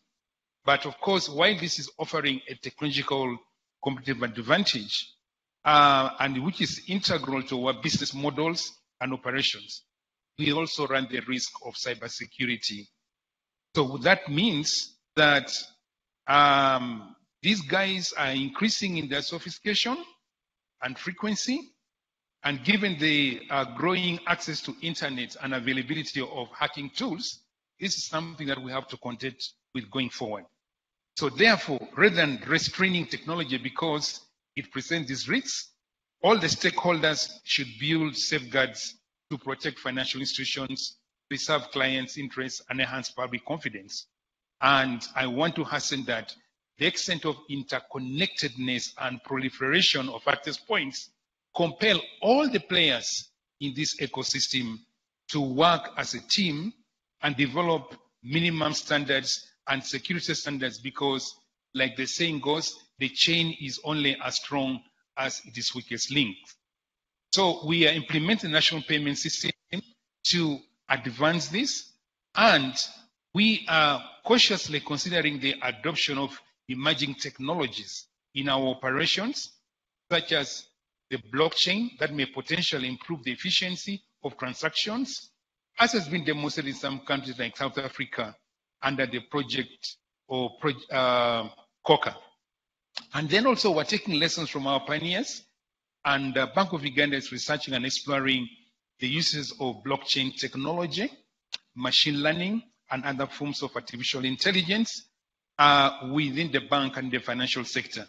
Now, the benefits, of course, that come with the digitalization include the support for big data to help in the refinement of policy formulation for price and financial sector stability. So Bank of Uganda started this journey, and it's expected to replace the traditional ways of collecting for data, which relies on surveys, and they come with a lag, and therefore the effectiveness and the efficacy of policy is constrained by these long lags. So we are now at the nascent stages of working together with other financial sector regulators and other private sector players to discuss how blockchain technology can be appreciated and introduced to our financial sector. We're also studying the implementation of central bank digital currencies, and we already put in place a technical committee to work on this, and it will produce a strategic and a comprehensive policy paper to guide the Bank of Uganda developments, the implementation. Now, I'm not going to talk about cryptocurrencies because we still have some reservations on this, given what we are seeing about these currencies or assets. You know, the recent collapses of the FTX and the Terra Luna in August 2022 has crystallized the risks and the ruin cryptocurrencies pose for consumers. So I will not talk about that. But importantly, Bank of Uganda is open to financial innovations, especially those that would reduce transaction costs and enhance financial inclusion. So, and we have a regulatory sandbox that can be used for testing some of these innovations under a controlled environment. So in terms of institutionalizing this technology, this is what we're doing, because this is now where the world is going and we cannot stay away from it. Now, let me briefly touch on climate change. You know, as a central bank, we recognize that climate change and other environmental risks have a material impact on financial and macroeconomic stability.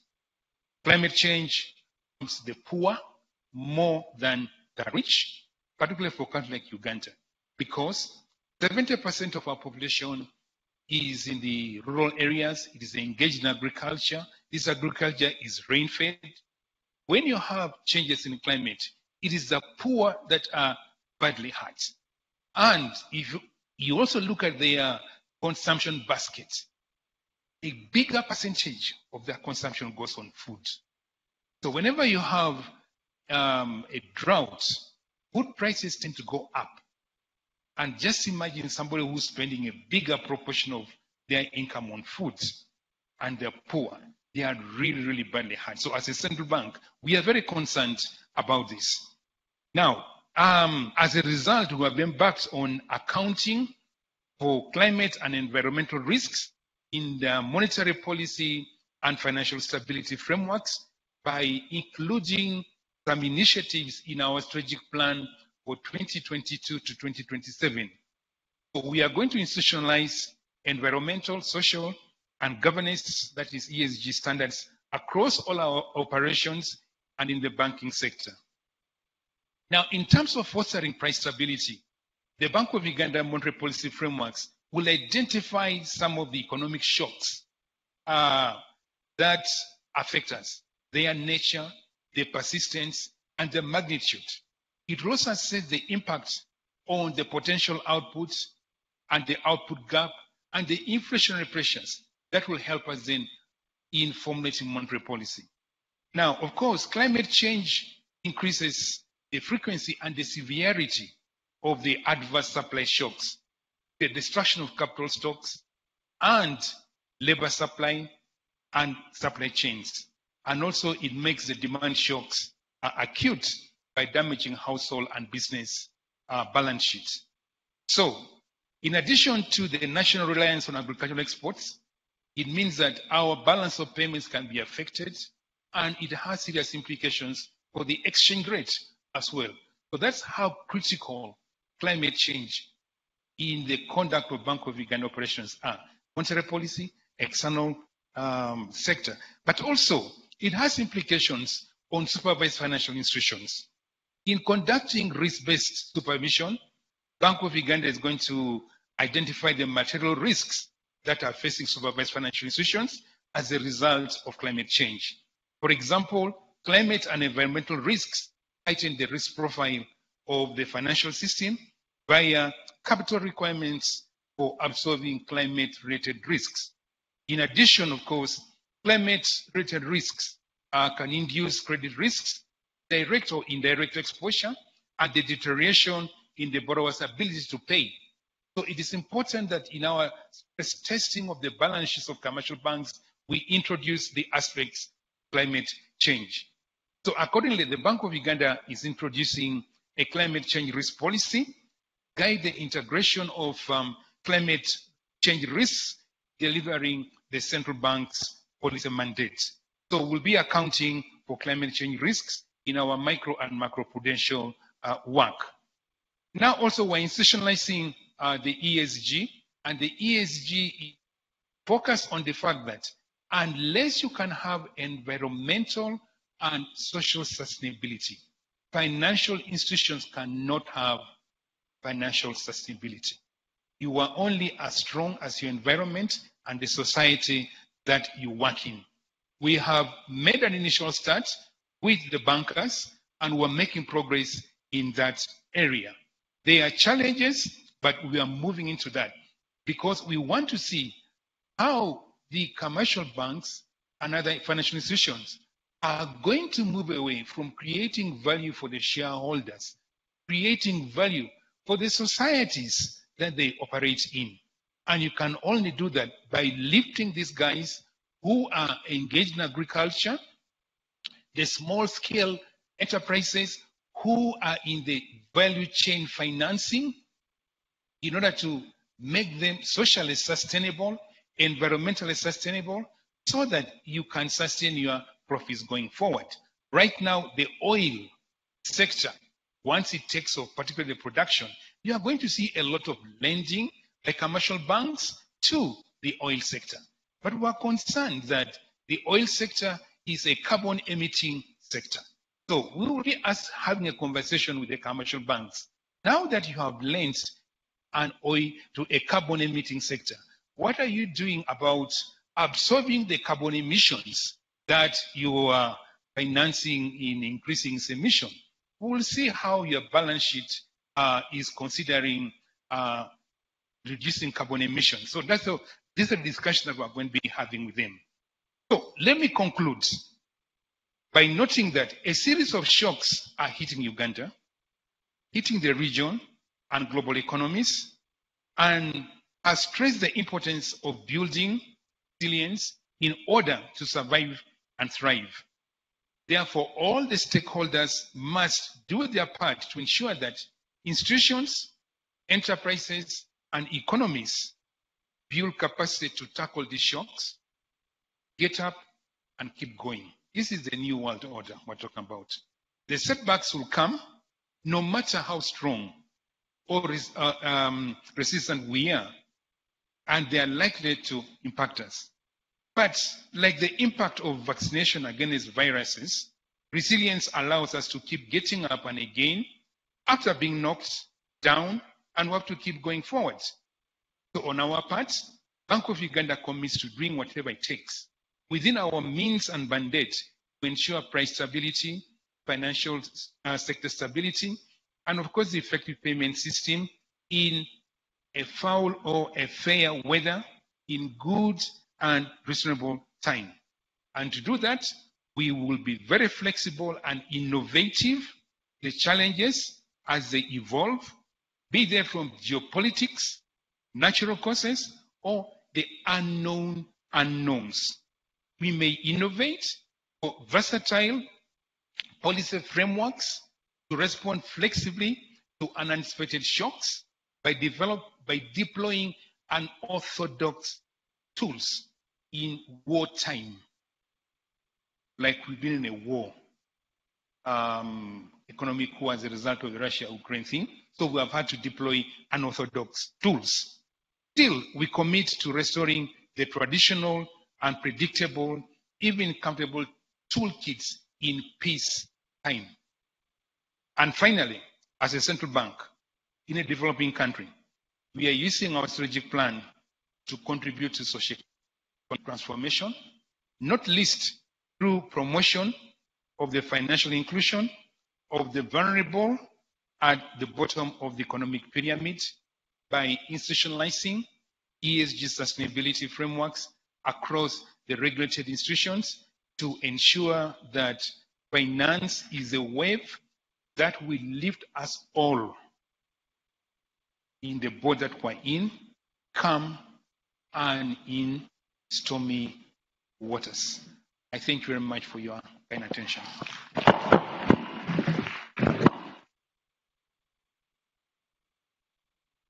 Thank you so much, Dr. Michael. May I please ask for a larger round of applause? We've had a lot of positive comments this morning. Quite comforting when the regulator and the deputy governor say that your forecast, Gibran, are quite close to what they think. So kudos, it's quite comforting. We've had a lot in terms of policy flexibility, and kudos to the central bank. We are deemed a very investable and attractive market, among other things. Monetary, financial, fiscal stability, digitization, domestic market growth, a lot of policy intervention coming through there. Now, as we prepare to transition into the panel discussion, and Deputy Governor, I'm not like to invite a cord on your tables. If I could please ask that you scan that code and just give us some feedback as to how you're feeling about this right now. If you're online, and there's over 600 people online at any one moment in time, there's a link in the chat.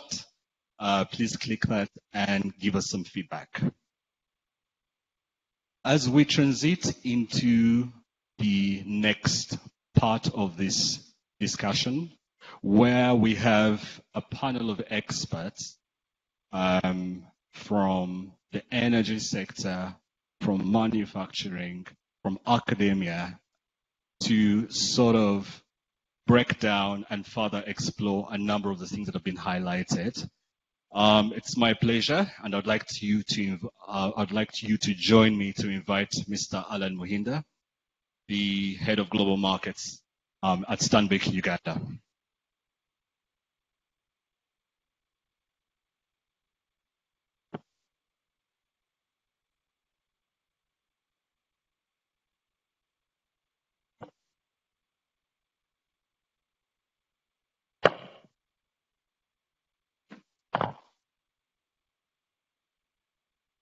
Very good morning once again to you ladies and gentlemen, both physically here and online. I would like now to take this opportunity to welcome our panelists this morning. And to start us off, we have Ms. Irene Batebe, who is the Permanent Secretary, Ministry of Energy.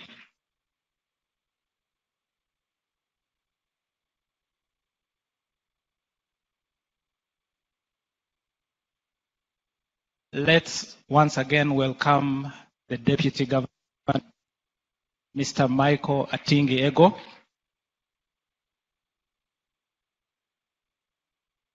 Then we have Ms. Jocelyn Kateba, who is the Managing Director of Crestform Uganda Limited.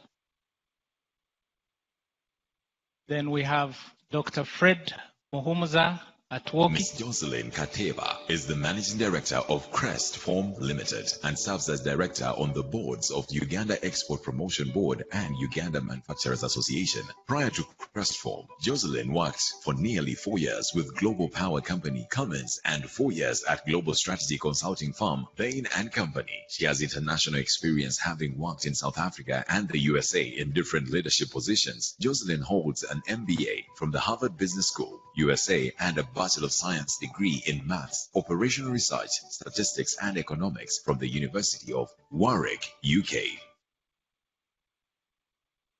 All right, and then we have Gibran Qureshi. Once again, welcome. So before I take my seat, just to let the panelists know, with the exception of Jocelyn, who is a Harvard graduate, we have a lot of mix here between Manchester and Liverpool alumni. I think that should make for a good combination. I think I see the signal from the Deputy Governor. And then, of course, we have Gibran from London School of Economics. So, ladies and gentlemen, this is the quality of the panel that you have before us. So let's jump into it very quickly.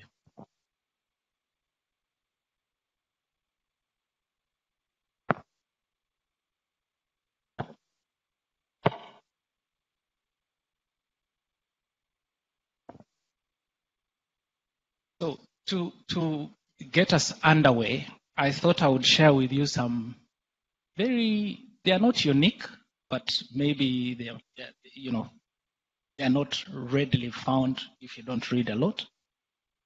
The Deputy Governor spoke about globalization. Today, our annual trade from a globalization perspective is $29 trillion. That is a number that, if we see the things that are being spoken about, is at risk if they happen. The other number I wanted to share with you is on global financing conditions. For the last 20 years, about 26 trillion has been injected into the global financial system by different central banks. In fact, at one point, there was just about 14 trillion of that in negative interest rates. That's the world that we're coming from. In the same period, of course, debt has been extensively spoken about. Debt has more than doubled across the world, 2 to 3 times of GDP.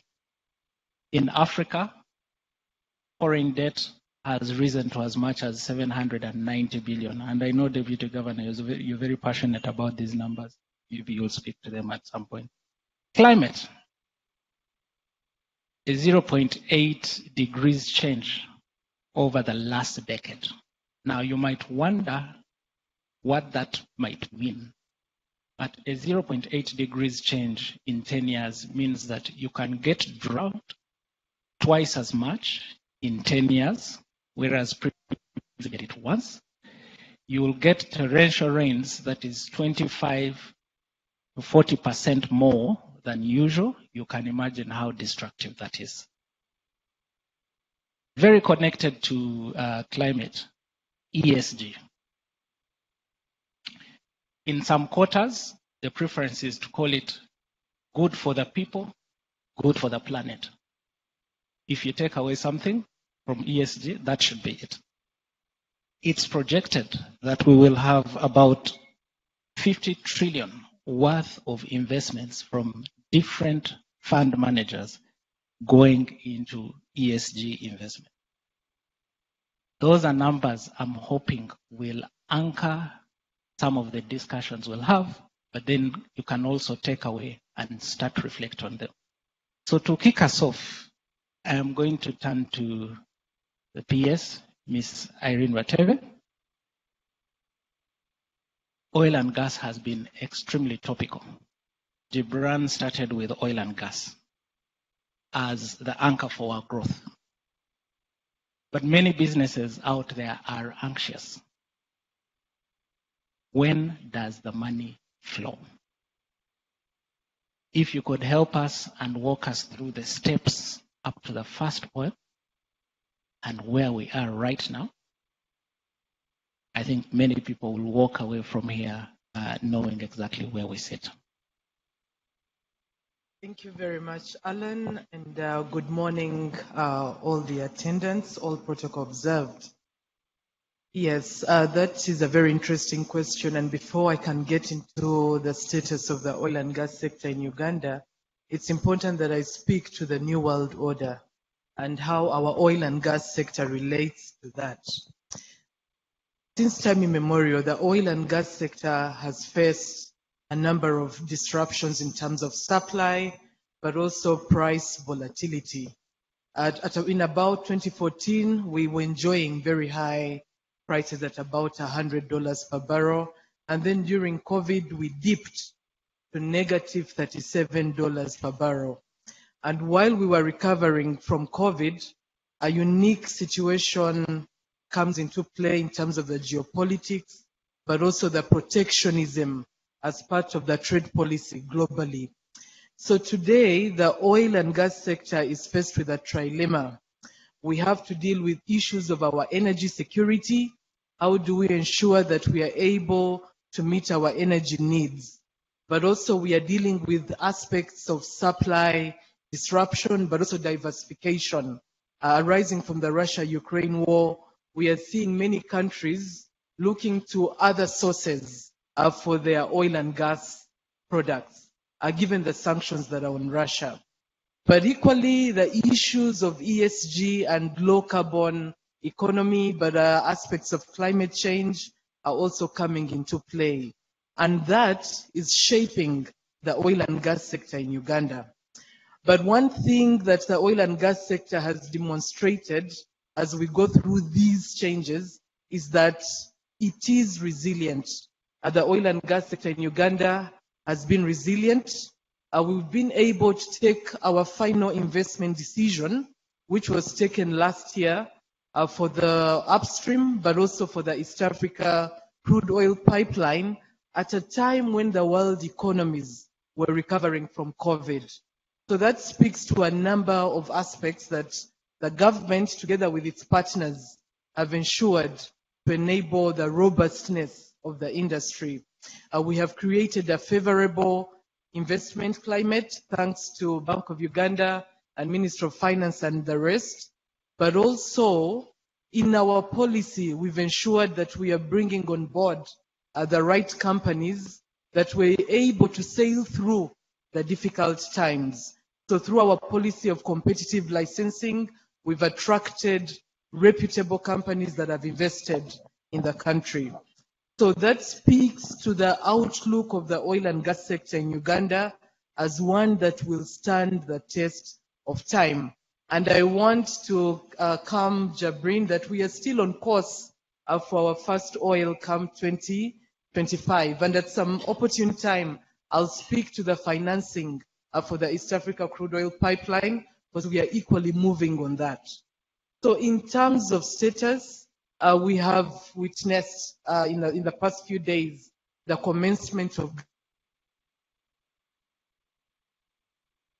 drilling our met areas, development area, and we are equally preparing for the spudding or commencement of drilling for Tilenga that equally hosts a significant portion of our crude oil. So in terms of where we are and the milestones going forward, we are at a point where we are done largely with all the technical assessments for the projects. The financial viability for the projects have been determined.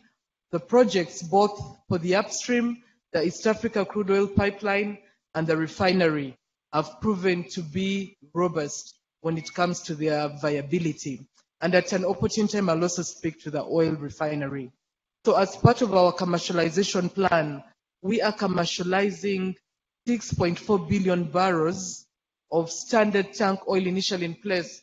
That is all the oil that we have in the ground. But due to geological factors, we are only able to recover about 1.4 billion barrels. So that is the quantity that we are commercializing through the crude oil pipeline, but also the oil refinery. So the way the projects are structured, the crude oil pipeline, together with the upstream, are advanced in their development, and they are the two projects we've undertaken the final investment decision, and the refinery is following in tow. So following the commencement of drilling, we are continuing with a number of aspects. When it comes to the upstream, we're at a point where we are preparing the site, or what we call the industrial area, that will accommodate the central processing facilities for processing the crude oil before it is transported to a terminal, before it continues to its destination, either to Tanga or to the refinery. So with that, we are also undertaking a number of procurements, because there are quite a number of contracts that we are issuing out, and we have tiered them. We do have tier 1 contracts that are largely going out for the engineering, procurement, construction, and management, where we have the major EPCs. And from the tier 1, we will also have the tier 2 and tier 3. And later on, when we discuss national content, we'll see how we are participating along those tiers. So as we undertake the procurement, we are doing this in tandem. It's not a straight line. So we equally are undertaking some construction works. As we speak, the construction works for the terminal for the crude oil pipeline in Tanga is already ahead, and we are preparing to commence the construction on the Tanzanian side of this pipeline. So in terms of the next milestones, we really see that for the next 2 years, we will be hitting peak in terms of construction, preparing for production in 2025. And I did see Jabrin indicating first oil 2026, but our target remains 2025, and we are still on course for that. Thank you, Ms. Vateve. So Gibran, there you have it. But if I may bring it closer to home, what I'm hearing from you is between now and 2024, this is when the money is flowing. Is that right? Precisely, yes. And why do we say that? Recall, this industry, we are investing combined for all the projects between 15 to 20 billion US dollars for all the projects and even the offshoot investments. So this period is our peak for contracting, and it is during that time that we are issuing out a number of contracts where Ugandan companies, but also international companies, should be keen to ensure they don't miss this opportunity. We are looking to sink in that amount of FDI, and it is important that we've structured a number of contracts. We've been issuing out contracts around logistics, civil works, but also catering and the rest. So this is the best time for any company that wants to benefit from this industry. Thank you, Ms. Watebe. I will come back to that very shortly. I want to quickly go to Jocelyn. Jocelyn, our bridge, some of this heavy technical language in economics and the business world.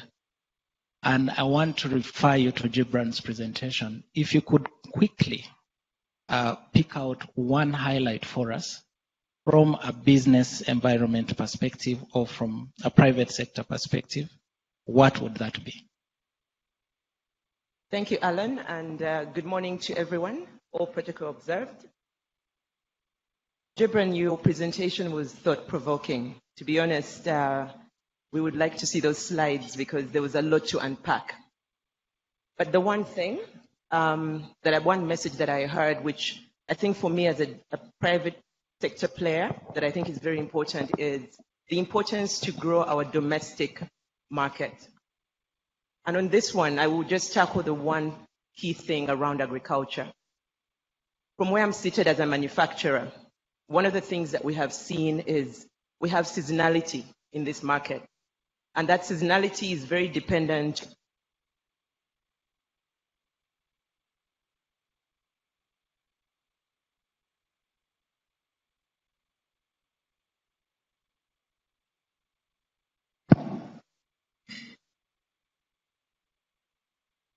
Thank you. The agriculture sector is very important to us because most of our consumers, as we've already heard, 70% of the population is dependent on agriculture. So ultimately, when those consumers do not earn, it's a very simple math. You know, immediately you see the industrialists, especially those of us who have a lot of dependency on local purchase, immediately have a decline. So the agriculture sector, I think, is one that really needs a lot of attention, especially going into the next fiscal year. We need to actually address, and I know some things are beyond what we can do in terms of the climate change aspect, etc. But there is a lot that we need to harness. We're already a food basket for all the areas around us, but I don't think we have actually understood how to take this to the next level. I always think about Zimbabwe and what it looked like way before it went through its own economic challenges and the amount of money they were able to earn internationally, the export revenue. I would like to see Uganda actually, approach that in a very systematic way because that has spillover effect for the domestic players. Thank you. Thank you, Jocelyn. I want to stay on that domestic production issue. And I will direct my next question to Dr. Muhumuza.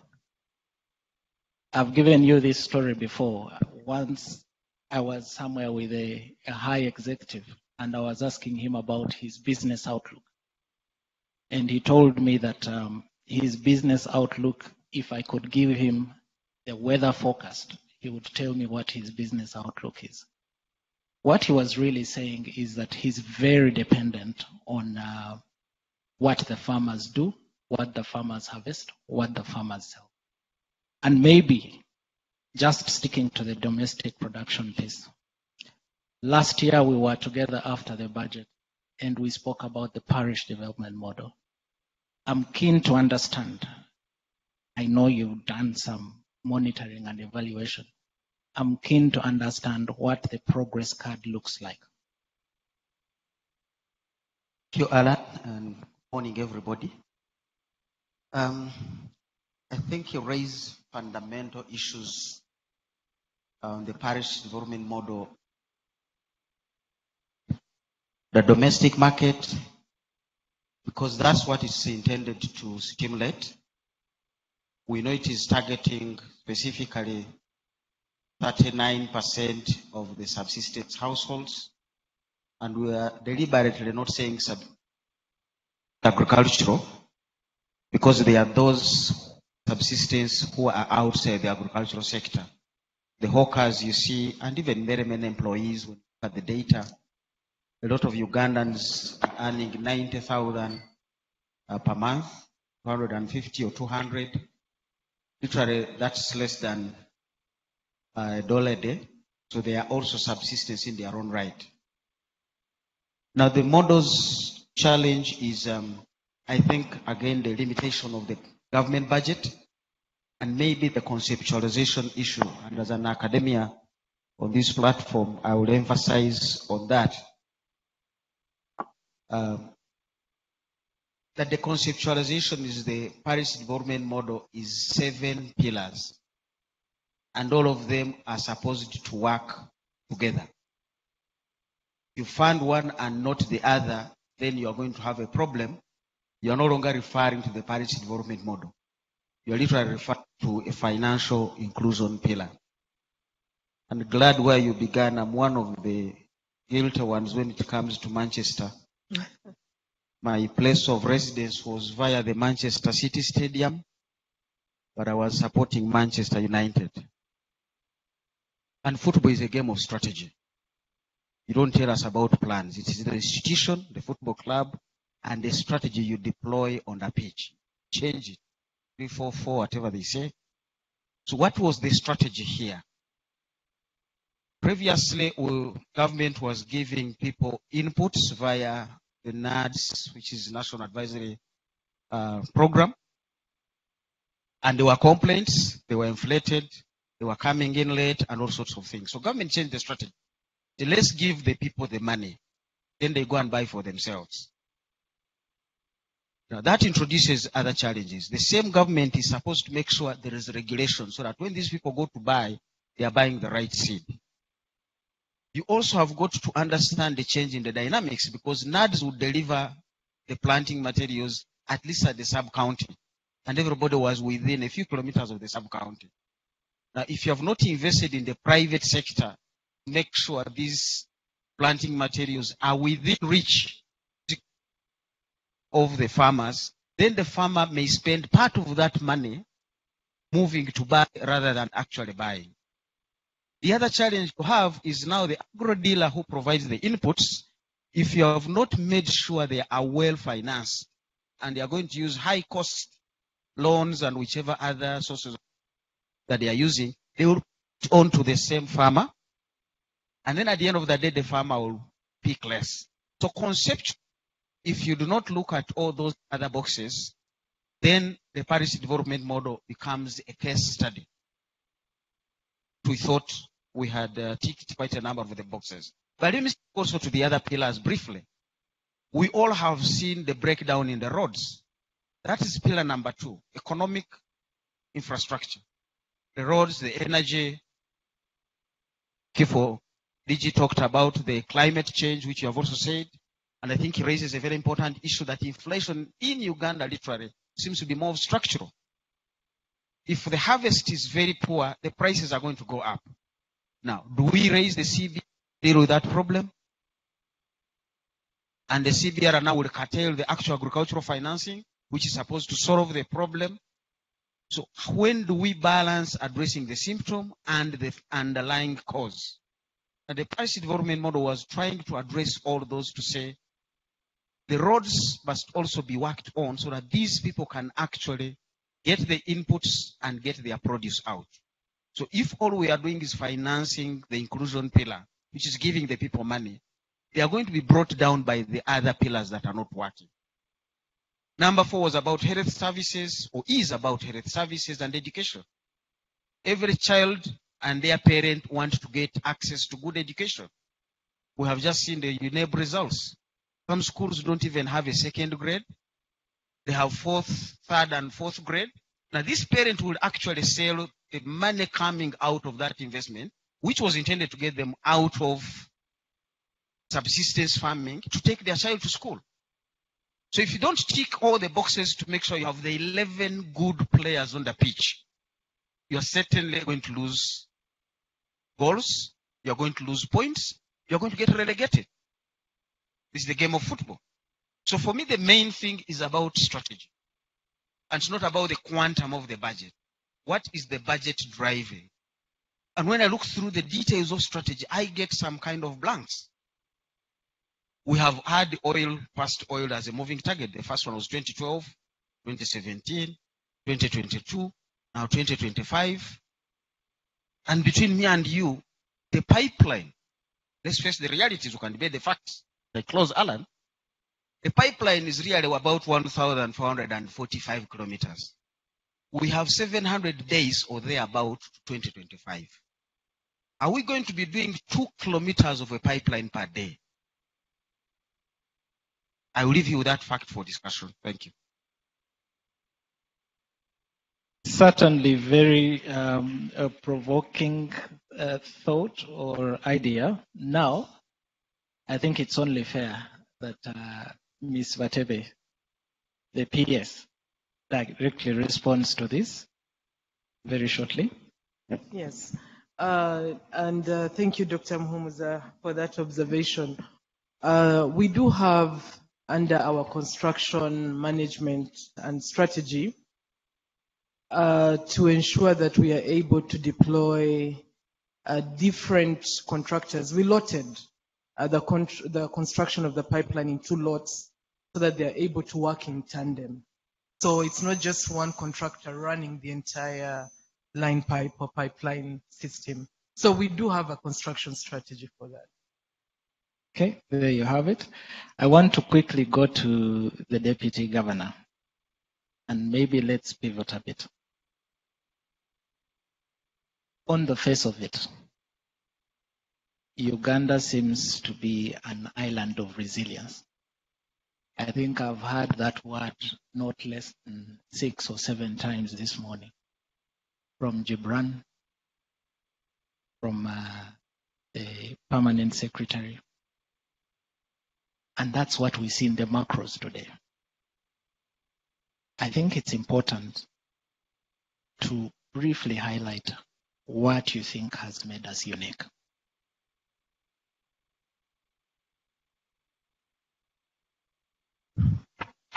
Thank you very much, Alan.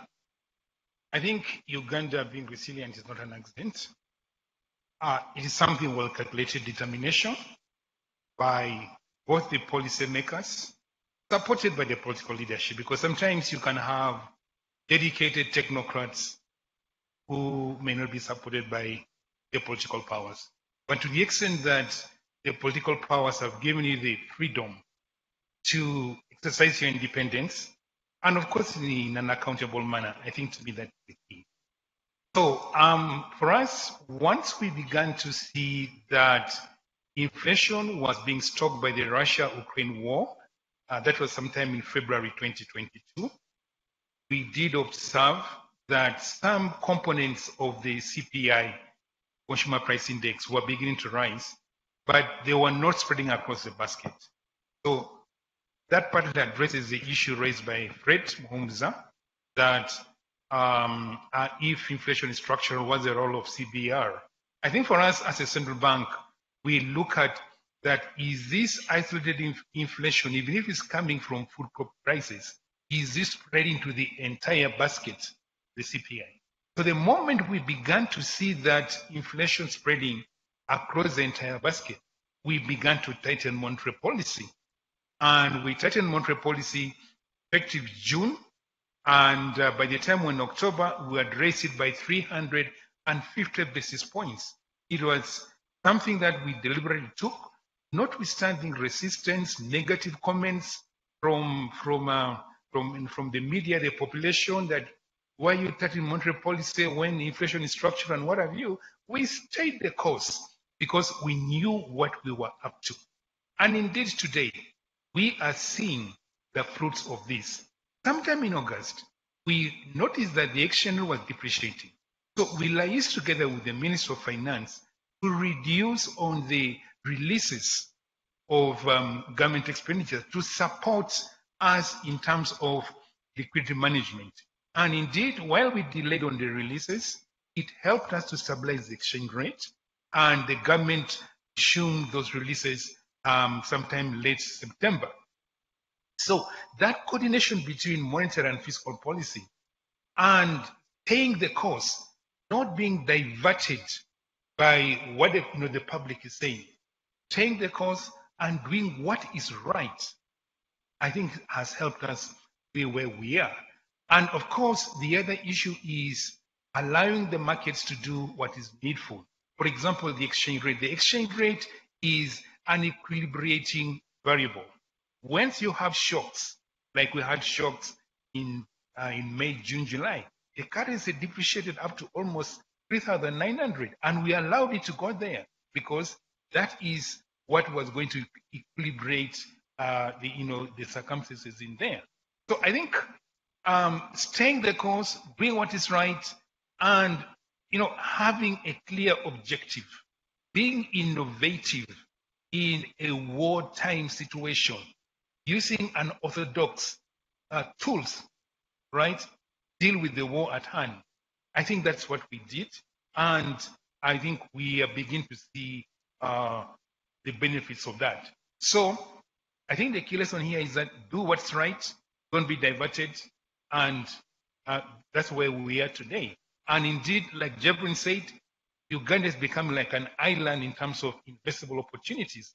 If you look at the peer countries to Uganda, I think we are beginning to see inflows back into this economy because we did the right thing. That's what I can say now. Thank you, Deputy Governor. So what I'm hearing from you is light at the end of the tunnel because of policy consistency. That's number one, and policy coordination. Now, I want to stick to that side of inflation, and I will go to Jocelyn. Inflation plus all these other disruptive things that we are talking about as forces, potential forces of changing the global order. How would you, and I'm going to borrow your years of consultancy, how would you advise Ugandan businesses to adopt?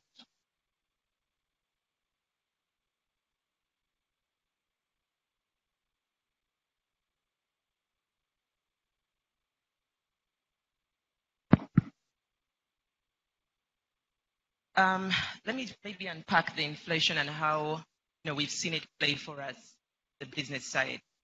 Obviously, during the COVID period, there was a mixed picture. We first saw in 2020 a lot of panic on the global market because a lot of the manufacturers and suppliers who had stocks, and some of the distributors, needed to offload what they had. There was a lot of uncertainty around how long this would play out. So initially, at least for my sector, we saw a very interesting trend because we all of a sudden had a bit of dumping, so to speak, in the market. And the first thing that we saw was prices fell to a level that was unprecedented. So of course we were excited and we didn't know what was coming.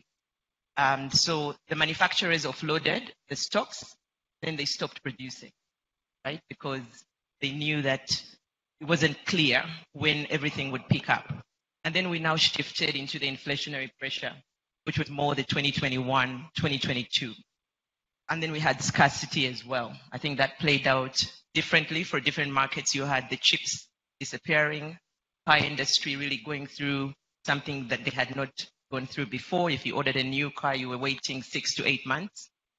But that also had another positive impact for some of us in the farm sector, because all of a sudden, the one sector that was, very competitive in taking up polyurethane had now moved away. So then we were still in a good place.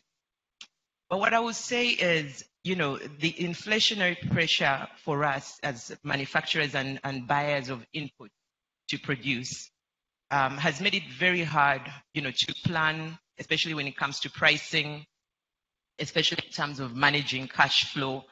And so the approach that we've taken, traditionally you can hear tools around hedging and futures and forwards and all these interesting things.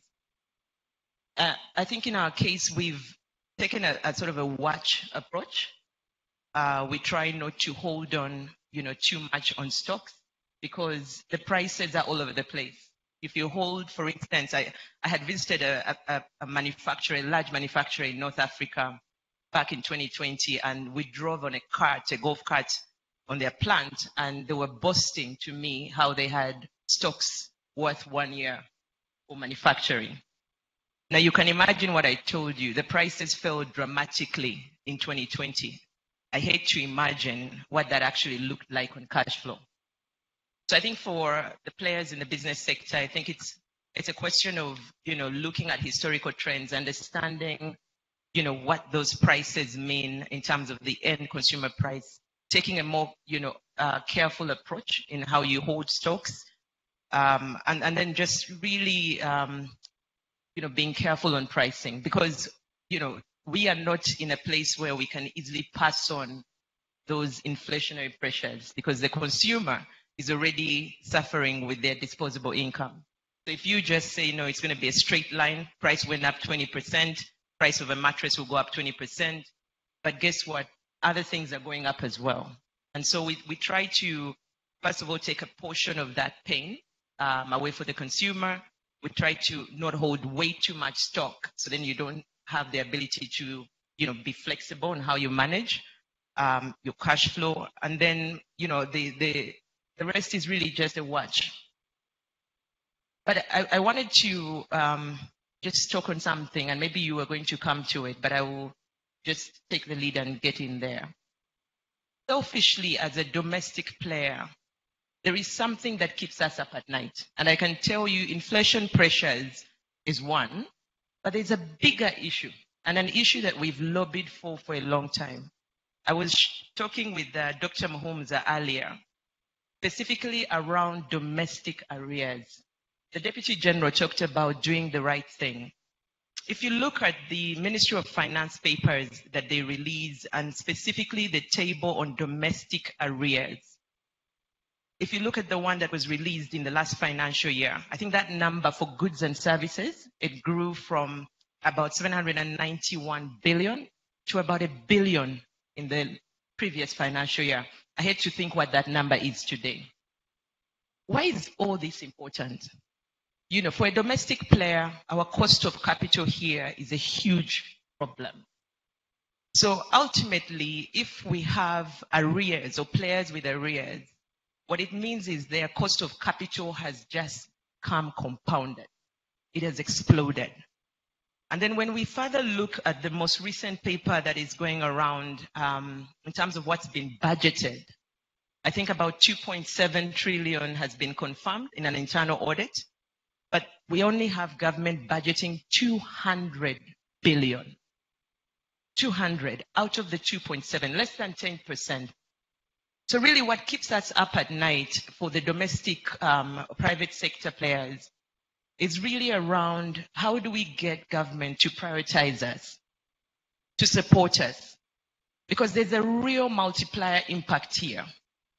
When civil servants are not paid on time, or a supplier or a manufacturer is not paid on time, other suppliers and manufacturers suffer because we have a fairly weak domestic market, a lot of hand-to-mouth, situation. So for us, inflation important, but we have some very serious pressing matters.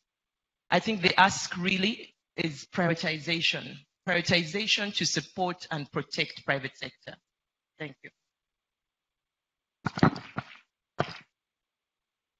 Thank you, Jocelyn. If I may summarize, I hear from you cash flow conservation. I hear from you proceed with caution. I hear from you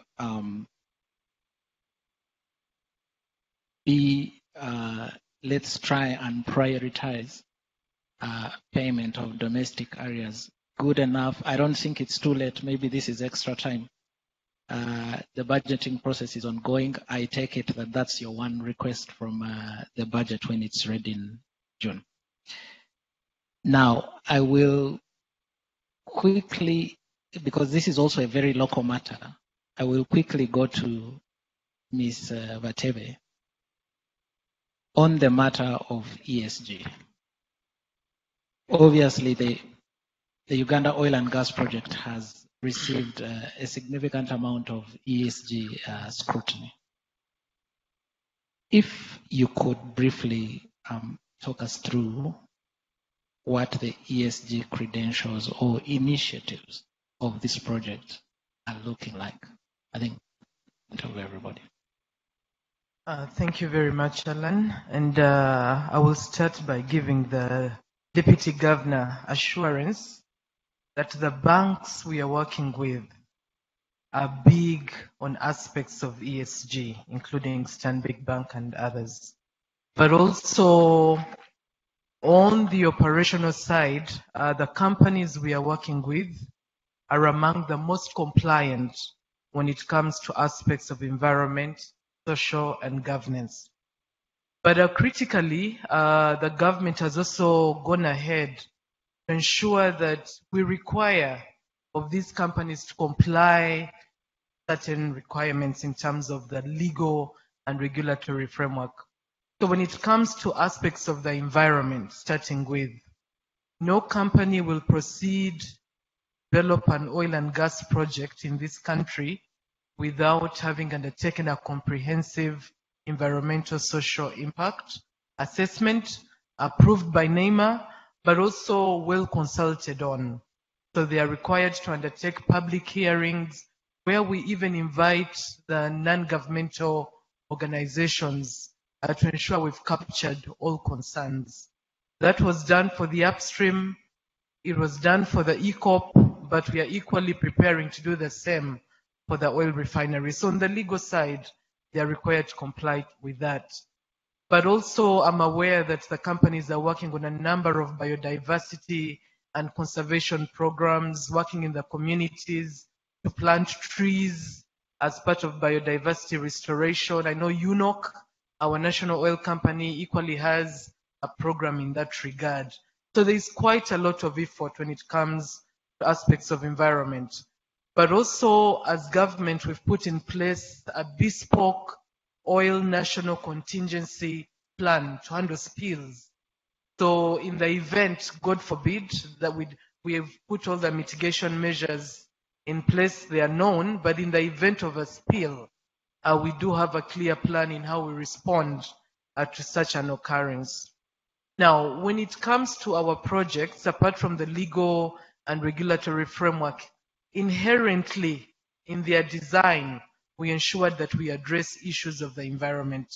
I'll start with the East African crude oil pipeline, where we have minimized its carbon footprint by ensuring buried. So it will be underground and we are not disturbing the environment. So once it is laid, we cover, and you can continue doing a number of activities within that environment.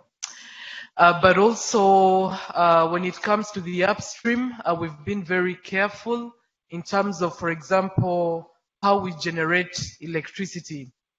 We have minimized the carbon footprint to ensure that the bulk of electricity to our upstream facilities will be supplied by the national grid from hydro power, with a bit of backup from gas. So we have been very careful inherently to ensure we are minimizing the carbon footprint. When it comes to the social issues, and here we are looking at social protection, aspects of human rights, we have also gone a long way to ensure we are compliant in that regard. We do undertake land acquisition for most of our projects. We've concluded the land acquisition largely for the upstream, and we're in the process of compensating affected persons for the East Africa crude oil pipeline. But even for these, we are required to undertake comprehensive resettlement action plans that are consultative.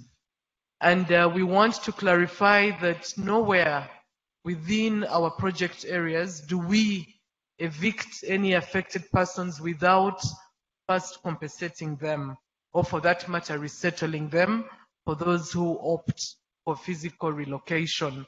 So we've been very careful to ensure we adhere to the human rights and social protection requirements.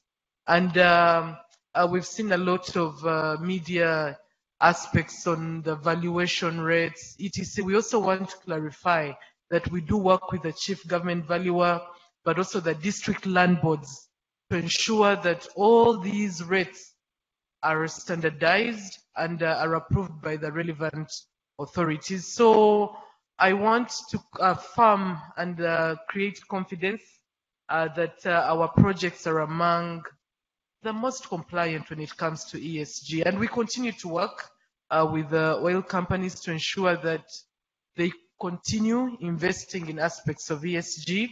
They have already embedded ESG into their programs. Even on the governance side, we are keen to know through the Petroleum Authority of Uganda, we interact with them on an ongoing basis to ensure that the governance issues are also being addressed. So if there is any project that has invested enormously in issues ESG, it is the oil and gas project for Uganda. And I'm very sure that's why we continue to retain a number of financials like Afri-Exim Bank, but also Standard Bank, because they have done due diligence on our projects and they have ascertained that we are high in terms of standards when it comes to ESG. Thank you, Ms. Watebe. I see the Deputy Governor nodding. Seems your point has landed home. Fred, I wanted to move away from oil and gas a bit, and maybe, in a very concise manner, away from oil and gas. Our two biggest opportunities presented to Ugandan businesses in this new world order, if we may call it that.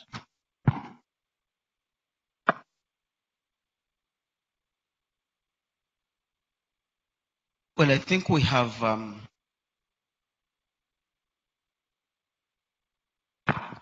we seem to have opportunities elsewhere besides oil and gas. And as you said, I wish, and I'm going to really struggle with my sister Irene Bateve to move her away from oil and gas. But that means I must first move her bosses away from oil and gas. And we talk some other minerals. 2025 is a good target for gold. The refineries on gold came in around 2014. Had already spent some time discussing the oil refinery. And for them, they have really increased the export of gold from less than $100 million to 2.2 billion. That's about 45% of our total export earnings. And you saw what debt is doing to our export revenue. So if we can discuss a conversation on gold, conversation on the other minerals, we can pick faster traction in that direction and be able to beef up the reserves that the DG mentioned have really gone down. So that's an option. We still have space in tourism. And we're not just talking about chasing the gorillas. Tourism is very many things. I don't think people going to Dubai are going for gorillas. And the statistics I read, Dubai says Ugandans are second biggest source of tourists, sub-Saharan Africa, going to Dubai after Nigeria. So there are many other things that we can really bring up in those spaces and be able to pick them up. Agriculture is still fundamental, but it's quite really fragile, really. We can say we have food to eat. We lost people in Karamoja the other day. So it's really not as safe as people want to put it. We still have children going to school without food. And we are using wrong policies to say, put by laws, every parent must pay money for a child to eat food. There is no parent who is really worth the name or the title who would want to see their child leave home without food. I used to wrap my food in banana leaves and take it to school. Now, it looks like there is actually no food at home.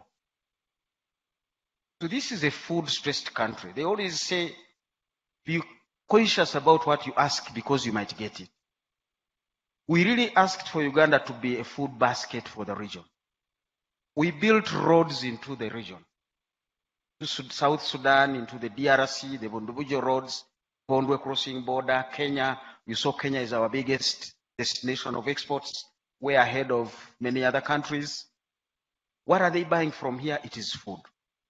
So we actually became a food basket for the region, but we do not have the food. So we need to be looking into that area of ramping up production. And here is where our strategy is failing us. Food production, as I've said, is about what seed are you putting in the ground. Now, some people are saying we need to do a mini irrigation. There is nothing like a mini irrigation. There has never been a small snake. All snakes are as lethal as they can be.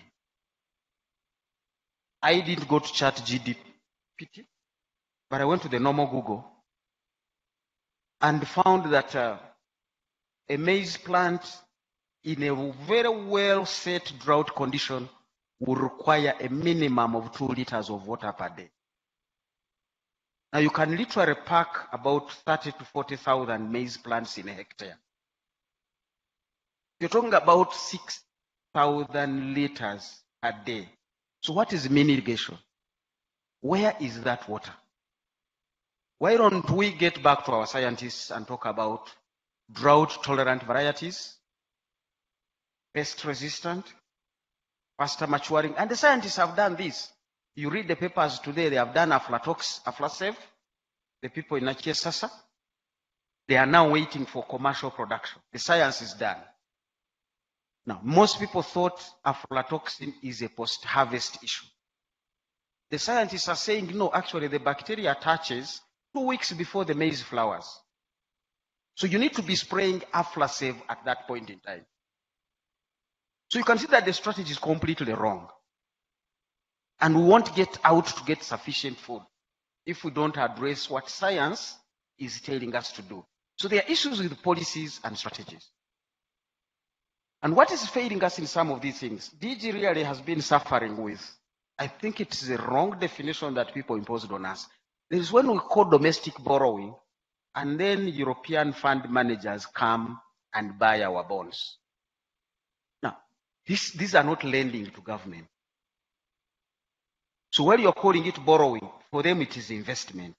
Little wonder whenever the investments are good elsewhere, they begin to exit. I don't think Anne Juko here can lend to Jocelyn, and then when she finds somebody with a better interest rate, the way the money she lent to Jocelyn to another person. So please, let's not call them lenders, because lenders don't change for the duration of the agreed period. These are investors. So DG has to fight the portfolio investor outflow, whom we are confusing and saying they are also part of the lending. So can we get the definitions right? I come from the academia, and if the definitions are not right, then the whole analysis is going to be floating. How are we defining unemployment? If we come to interview and say, did you work in the last 1 week? Yes, you are employed. Really? Is that how you're going to get subsistence people? Now, the people who are serving on this function, because I imagine Serena may have called a few people. Now, if you interview them this week, you will confirm they are employed. But these are people who may not have had any income for the last 6 months.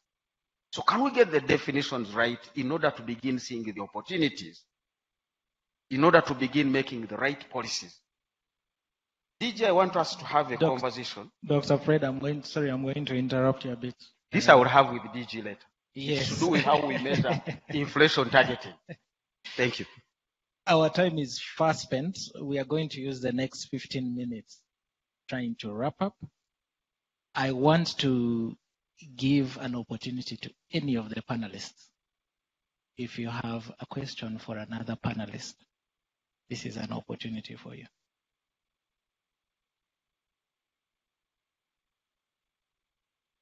Gibran?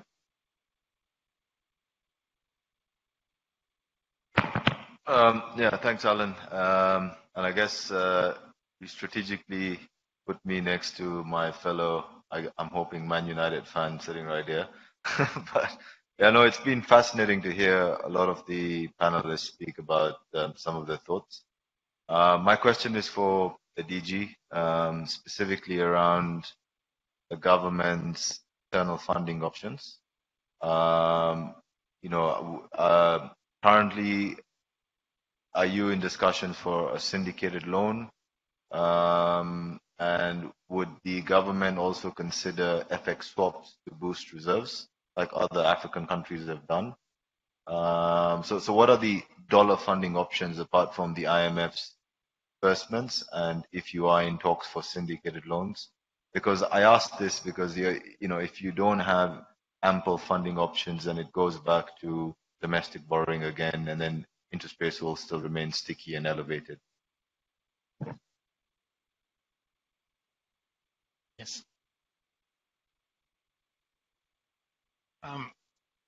Thank you, Jabrin, for that question. So let me begin by saying that our traditional sources of balance of payment support fiat was dried up. These are the concessional loans. We have funding from the IMF under the ECF that we have right now. We talked about the $1 billion of 3 years, but then the other BOP support is really very small. Now we are in a situation where our reserves low. We had thought that we would do net domestic financing of about 5 trillion shillings, 2022-23. But we also realized that because the central bank was raising the policy rate, if we were to go and raise the entire amount from the domestic financial market, then the yields on government securities would shift upwards. And to the extent that supervised financial institutions use these yields for their pricing, they use it as a benchmark, we were concerned that that will lead even to higher lending rates. So the option that government then opted for was to substitute domestic financing for external financing. So that's why you've had 2 loans being discussed with 2 financial institutions. And we hope that these loans are going to be contracted in hard currency. And to the extent that government expenditure largely shilling dominated, we think that when these loans come in FX, Bank of Uganda will buy the FX and then give government the shillings. And in that way, we are able to show up our reserves. Now, in terms of determining the grace period for these loans, we are mindful of the debt servicing in the next 2-3 years. That's why you might have heard that all the commercial debt borrowing is insisting on a government, on a grace period of about 4 to 5 years, just to make sure that you don't have amortization of these loans within the medium term, because we are already overburdened there. So we think that by spreading, by increasing the grace period, we can push the debt service outside this critical period that in. So, government funding position, substituting domestic debt for external financing in the hope that that's going to shower our reserves going forward. So that's how I can answer your question. Now, going to FX swaps, again, market conditions for such things, we are very, very conservative in that area. So we will do what we think works for us. Thank you. Thanks, Didi. Just a follow-up on the Resilience and Sustainability Trust, the RST financing from the IMF. Rwanda is the first country in Africa to have received this facility. I believe neighboring Kenya has also put their hand up to get this RST financing. Is Uganda also interested in this Resilience and Sustainability Trust from the IMF? And does Uganda's climate policy sort of fit the bill, be an eligible candidate for this facility? Yes, thank you again, Jabrin, for that. Yes, I'm aware of the Resilience and Sustainability Trust Fund from the IMF. Just last week of January, I was in Kigali. The IMF managing director was meeting the EAC finance ministers and central bank governors discussing this very thing. So now, for you to be able to access that funding, you need to have done what they call a climate diagnostic assessment. And my understanding is that the World Bank is doing that for Uganda, because you need to know where your gaps are in terms of this climate, and then you put in place policies, and then that's going to support your access of the RST. So we are still in the diagnostic stage of it. So depending on when the World Bank releases those results, then we will certainly consider that in conjunction with the Minister of Finance, of course, but it's something we're thinking about to finance our climate and also the resilience. Thank you, DG. All right, I have 3 more minutes only for any other questions from the panelists to each other. Ms. Fateri? Yes, mine is to the Deputy Governor. Yes, we just concluded COP27, and there was a lot of discussion around climate financing and a push by the developing countries for concessional or even grant financing. But each time we try to access this funding, we don't see tangible and quick financing. What do we need to do to really tap into climate financing? Thank you. Yes, I am not going to talk about fiscal policy, how it comes in the budget, but I'm aware that for the financial sector, as the case, I know that for those financial institutions that are going to pursue certification of sustainability in their operation, they stand to qualify for climate financing at very, very good terms. There is a fund out there, the name has gone off my mind, but that fund is meant to help those financial institutions that have certified that they are pursuing sustainable financing. So there's a process that you need to complete, you assessed, and then you qualify for those resources. These are highly concessional resources that are really meant to promote environment and social sustainability as well. So that's what I can really speak to from the financial sector. I must admit that I'm not very what's happening at the fiscal. For the permanent secretary, I think we shall take that as Stanbic. We do have a number of ideas on what we can do with that. So to quickly, yes, one more? Just one more, okay.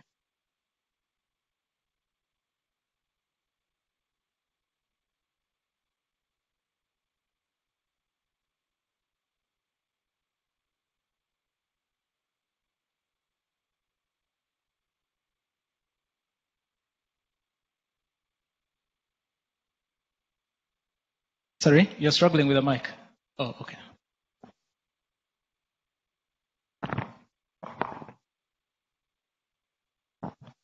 Just a quick question for the permanent secretary, specifically around energy.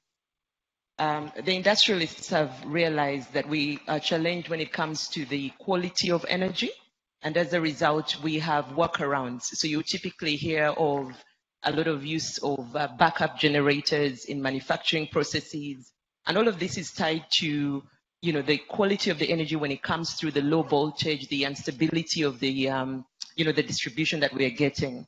But it also talks to a missed opportunity in terms of the actual earnings that you could actually realize, because you already have, you know, installed capacity, you're already distributing.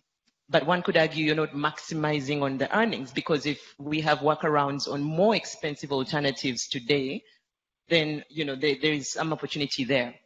I guess I wanted to find out from you, what are the thoughts around for the already installed capacity that is already being transmitted in terms of, you know, dealing with the quality aspects. So of course, there's the cost aspect. We've lobbied significantly for that. Some industrialists have actually seen, you know, significant reduction in cost. But in terms of the actual quality of the energy that we are utilizing in our factories, what is the thinking around addressing that? Thank you, Jocelyn. And thank you for that feedback, especially on the affordability side. Where we sit as the Ministry of Energy and Mineral Development, there are two issues that we have prioritized. Aspects of affordability, but also reliability, which speaks to the quality of power that we are supplying. So we are working with our utility companies, including the private utility companies, Umeme, and others who operate in the service territories, especially outside the Umeme footprint. That's West Nile, Padera, Beam, Lembe, but also Chegegwa. We have other utility companies beyond Umeme. So we are working with them to ensure that as part of their planning, they are prioritizing investment in work strengthening of that grid. Of course, our national electrification strategy does indicate we do require significant funding to a tune of about $5 billion US dollars. First of all, to achieve universal access, but also to strengthen and ensure reliability of power supply. So we also work with Ministry of Finance. We've been able to close some funding with the World Bank to a tune of about 638 million US dollars. That will also go a long way to strengthen our electricity supply. And we are focusing on industrial parks in addition to the households and refugee communities. So on an ongoing basis, we do have strategies to strengthen and ensure grid reliability to our suppliers. So we hope that the industrialists with time can feel that effect of our different plans. Thank you, Ms. Watebe. Now we need to bring this to a close. I will give each of our panelists a minute only to give our participants one word that they should walk away with for 2023. One word. Thank you, Alan. I think to the extent that the new world order is creating very challenging circumstances, I think we need to ask ourselves, how can we ride on technology to make our business models very flexible, adaptable, so that as these shocks keep hitting us, we are able to adapt, to be versatile to them. And this not only applies to policymakers, but even to businesses, to corporates. Flexibility and how do you take advantage of technology going forward. Thank you. Thank you, Deputy Governor. What I hear is technology to adopt. Yes, as part of the new world order, there's an aspect that we didn't discuss exhaustively, and that's the energy transition. So as the Minister of Energy and Mineral Development, we want to emphasize, and Gibran spoke to this, the energy transition should be tailor-made on a case-by-case basis for countries. A country such as Uganda, where we are predominantly using biomass for our energy requirements, it is onerous to push us transit very fast, even before we have accumulated the required financing to support this transition. So oil and gas shall be very important as part of this transition to finance that renewable energy future that we seek for. So we want to emphasize that as part of our transition plan, oil and gas sits at the center of that transition. Thank you. Thank you, Ms. Watebe. Oil and gas to finance transition. I think I've heard that before. Jocelyn? So I spoke earlier about the importance of the domestic market, or should I say strengthening the domestic market. And every single player in this market has a role. So for those of us who are in the business sector, let us make sure that when we're looking at sourcing products or, supporting other suppliers, what is our, culture around payments, right? Because that particular player also has to make other payments elsewhere. When we look at, government, how do we actually make good on the commitments that are outstanding and have been for many years? And then when we look at consumers, when you think about where your spend is going, let's give an example on tourism. Before you get on the plane to go to, Mauritius or Seychelles, how much have you actually spent exploring your own country? How much is your own spend on tourism and domestic tourism? I think if we all have a very concerted effort on doing our part in supporting each other in the domestic economy and consuming products, being responsible, that will go a long way in actually getting us to where we need to get to. Thank you. Thank you, Jocelyn. I hear support each other's businesses, collaborate, network. I think it is still too early to say the new world order. It's still a new world disorder. There is still a lot of uncertainty, no order yet. Going forward, I think we need to make sure, as DG said, the chain is as strong as the weakest point. Our households are still very fragile and weak. So we need to make sure government programs like this Paris Development Model work by just making sure all the 7 pillars are active. Jocelyn here doesn't produce mattresses for herself. Remember, we buy a mattress, possibly one per every 5 years. So she needs very many households buying at least one per year. And those can only be those agricultural households, the laboring households. So until we look back at the households, inclusivity of growth, we are going to continue with the disorder. Thank you, Dr. Muhumuza. Don't leave the households behind, is what I hear. And finally, Gibran. Yeah, look, I think from my side, I'll just say make agriculture great again. I can't re-emphasize the importance of that. What is a bit, I guess, frustrating is that I've been coming to Uganda for 11 years, and the takeaway from every panel or discussion we have is this: boost savings, make agriculture great again, instill fiscal discipline. So implementation risk is really high. And I think we live in a really uncertain world, as the doctor said, that, anything can happen this year in terms of Taiwan and the US move away from a proxy war. You could see more aggression from Russia towards Ukraine. You can see international oil prices remain elevated for longer. The Fed could be more concerned about inflation and, stay more hawkish and more restrictive in terms of monetary policy. So it's an uncertain world. And in that kind of a scenario, make your domestic economy more robust, and you have to now transition and reset towards agriculture. Thank you, Gibran. I hear insulate ourselves by focusing on domestic production. Thank you all, my dear panelists. A very engaging discussion. I think we've barely answered a third of the questions that were coming through. So thank you again to the participants as well. Very engaging in terms of the questions that were coming through. Will you join me in thanking this very wonderful panel? A very big thank you to the panel. Wow, what a morning. I believe we need to give them a standing applause. We have the challenge of having stimulating debates and raising a lot of questions. There's still quite a number of questions coming through online, and we will, and within the room as well. The panel will be behind for a couple of minutes to take them directly. And wow, what a morning. Thank you so much for investing almost 4 hours of your time to be with us. I would like to take this opportunity to invite our Chief Executive at Stanbic Uganda to have some closing remarks. Welcome, Anne. Thank you.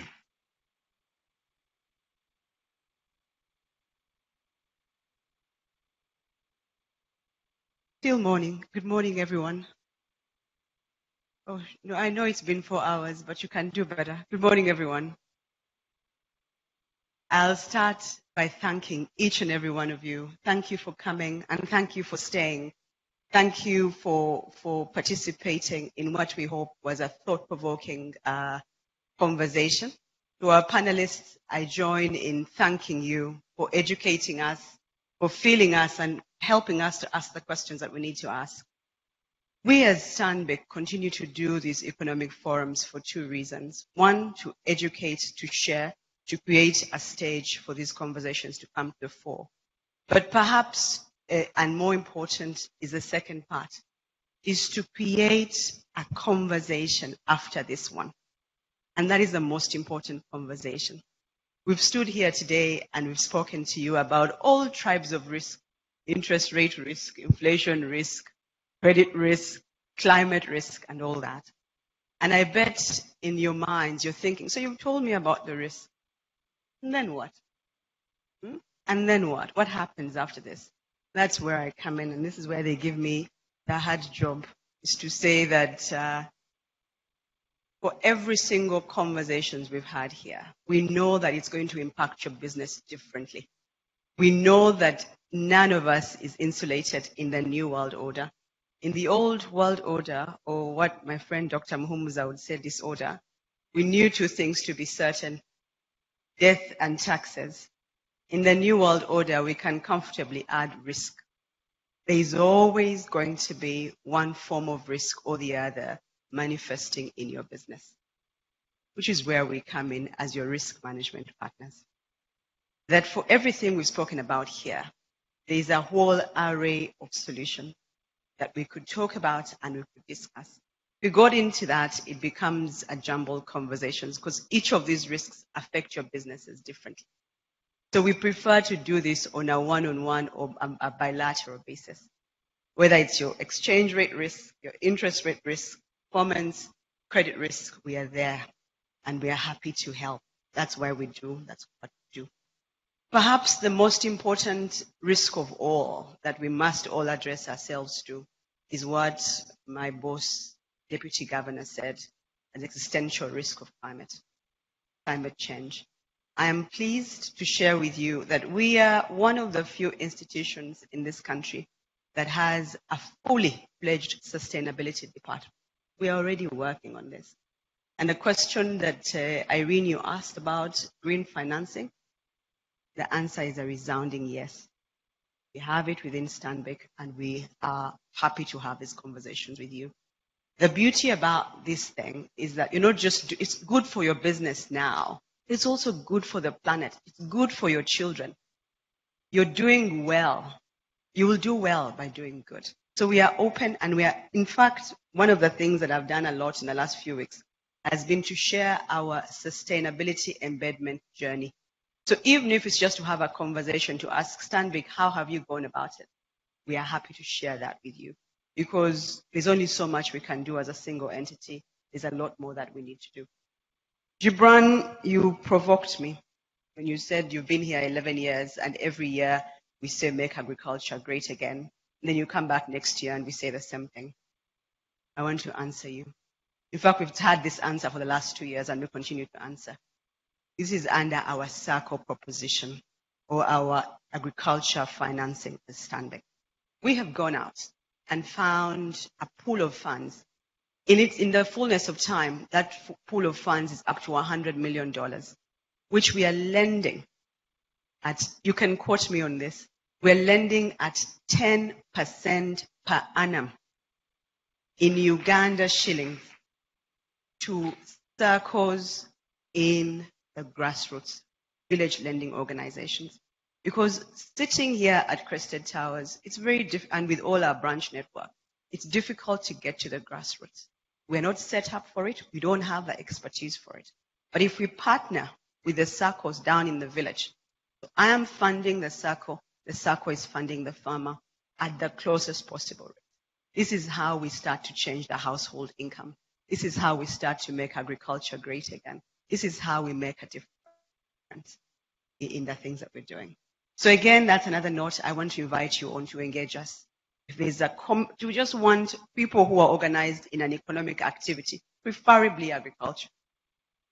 Not only are we funding the circles at 10%, we are also digitizing them so we can connect them to the main economic center. But we're not stopping there as well. We are training them. In our minds, these circles can become mini Stanbics. Can you imagine at the village level? They can, because we have the technology to do it. You will have seen posters at the back of the room or FlexiPay. Under FlexiPay, at no charge, we are able to help the circle disburse to the farmer. The farmer need not go and walk 5 kilometers to where the circle is. On their Kabiditi, they can draw down the funding. I'm pleased to report that we have already lent out up to 20 billion across different circles in the country, more than 5,000 circles. But there's so much more that we can do and that we want to do. So I welcome you to an even broader, much more involving conversation after this, so that we can all together move this country that we call home forward. Thank you very much for your time. See you soon.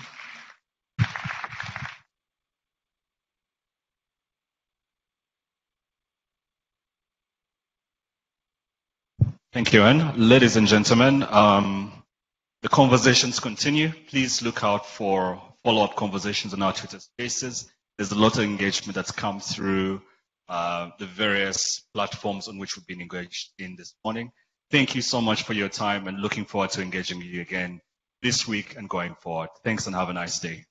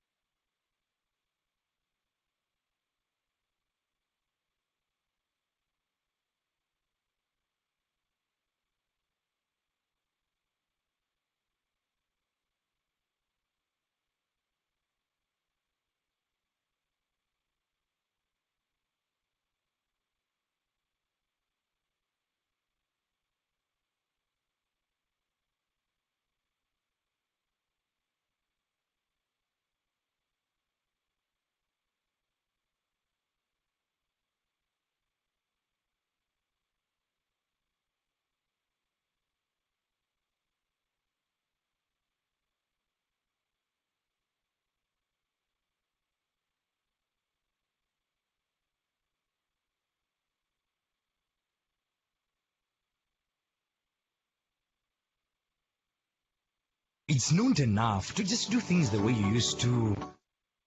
There's the hassle and the inconvenience. You call it for less with FlexiPay. But what is Flexi? FlexiPay is an integrated e-platform that sells from individual and business needs, hosted on USSD, mobile app, and web to facilitate financial transactions for banked, multi-banked, and unbanked. So, how do you get started on FlexiPay?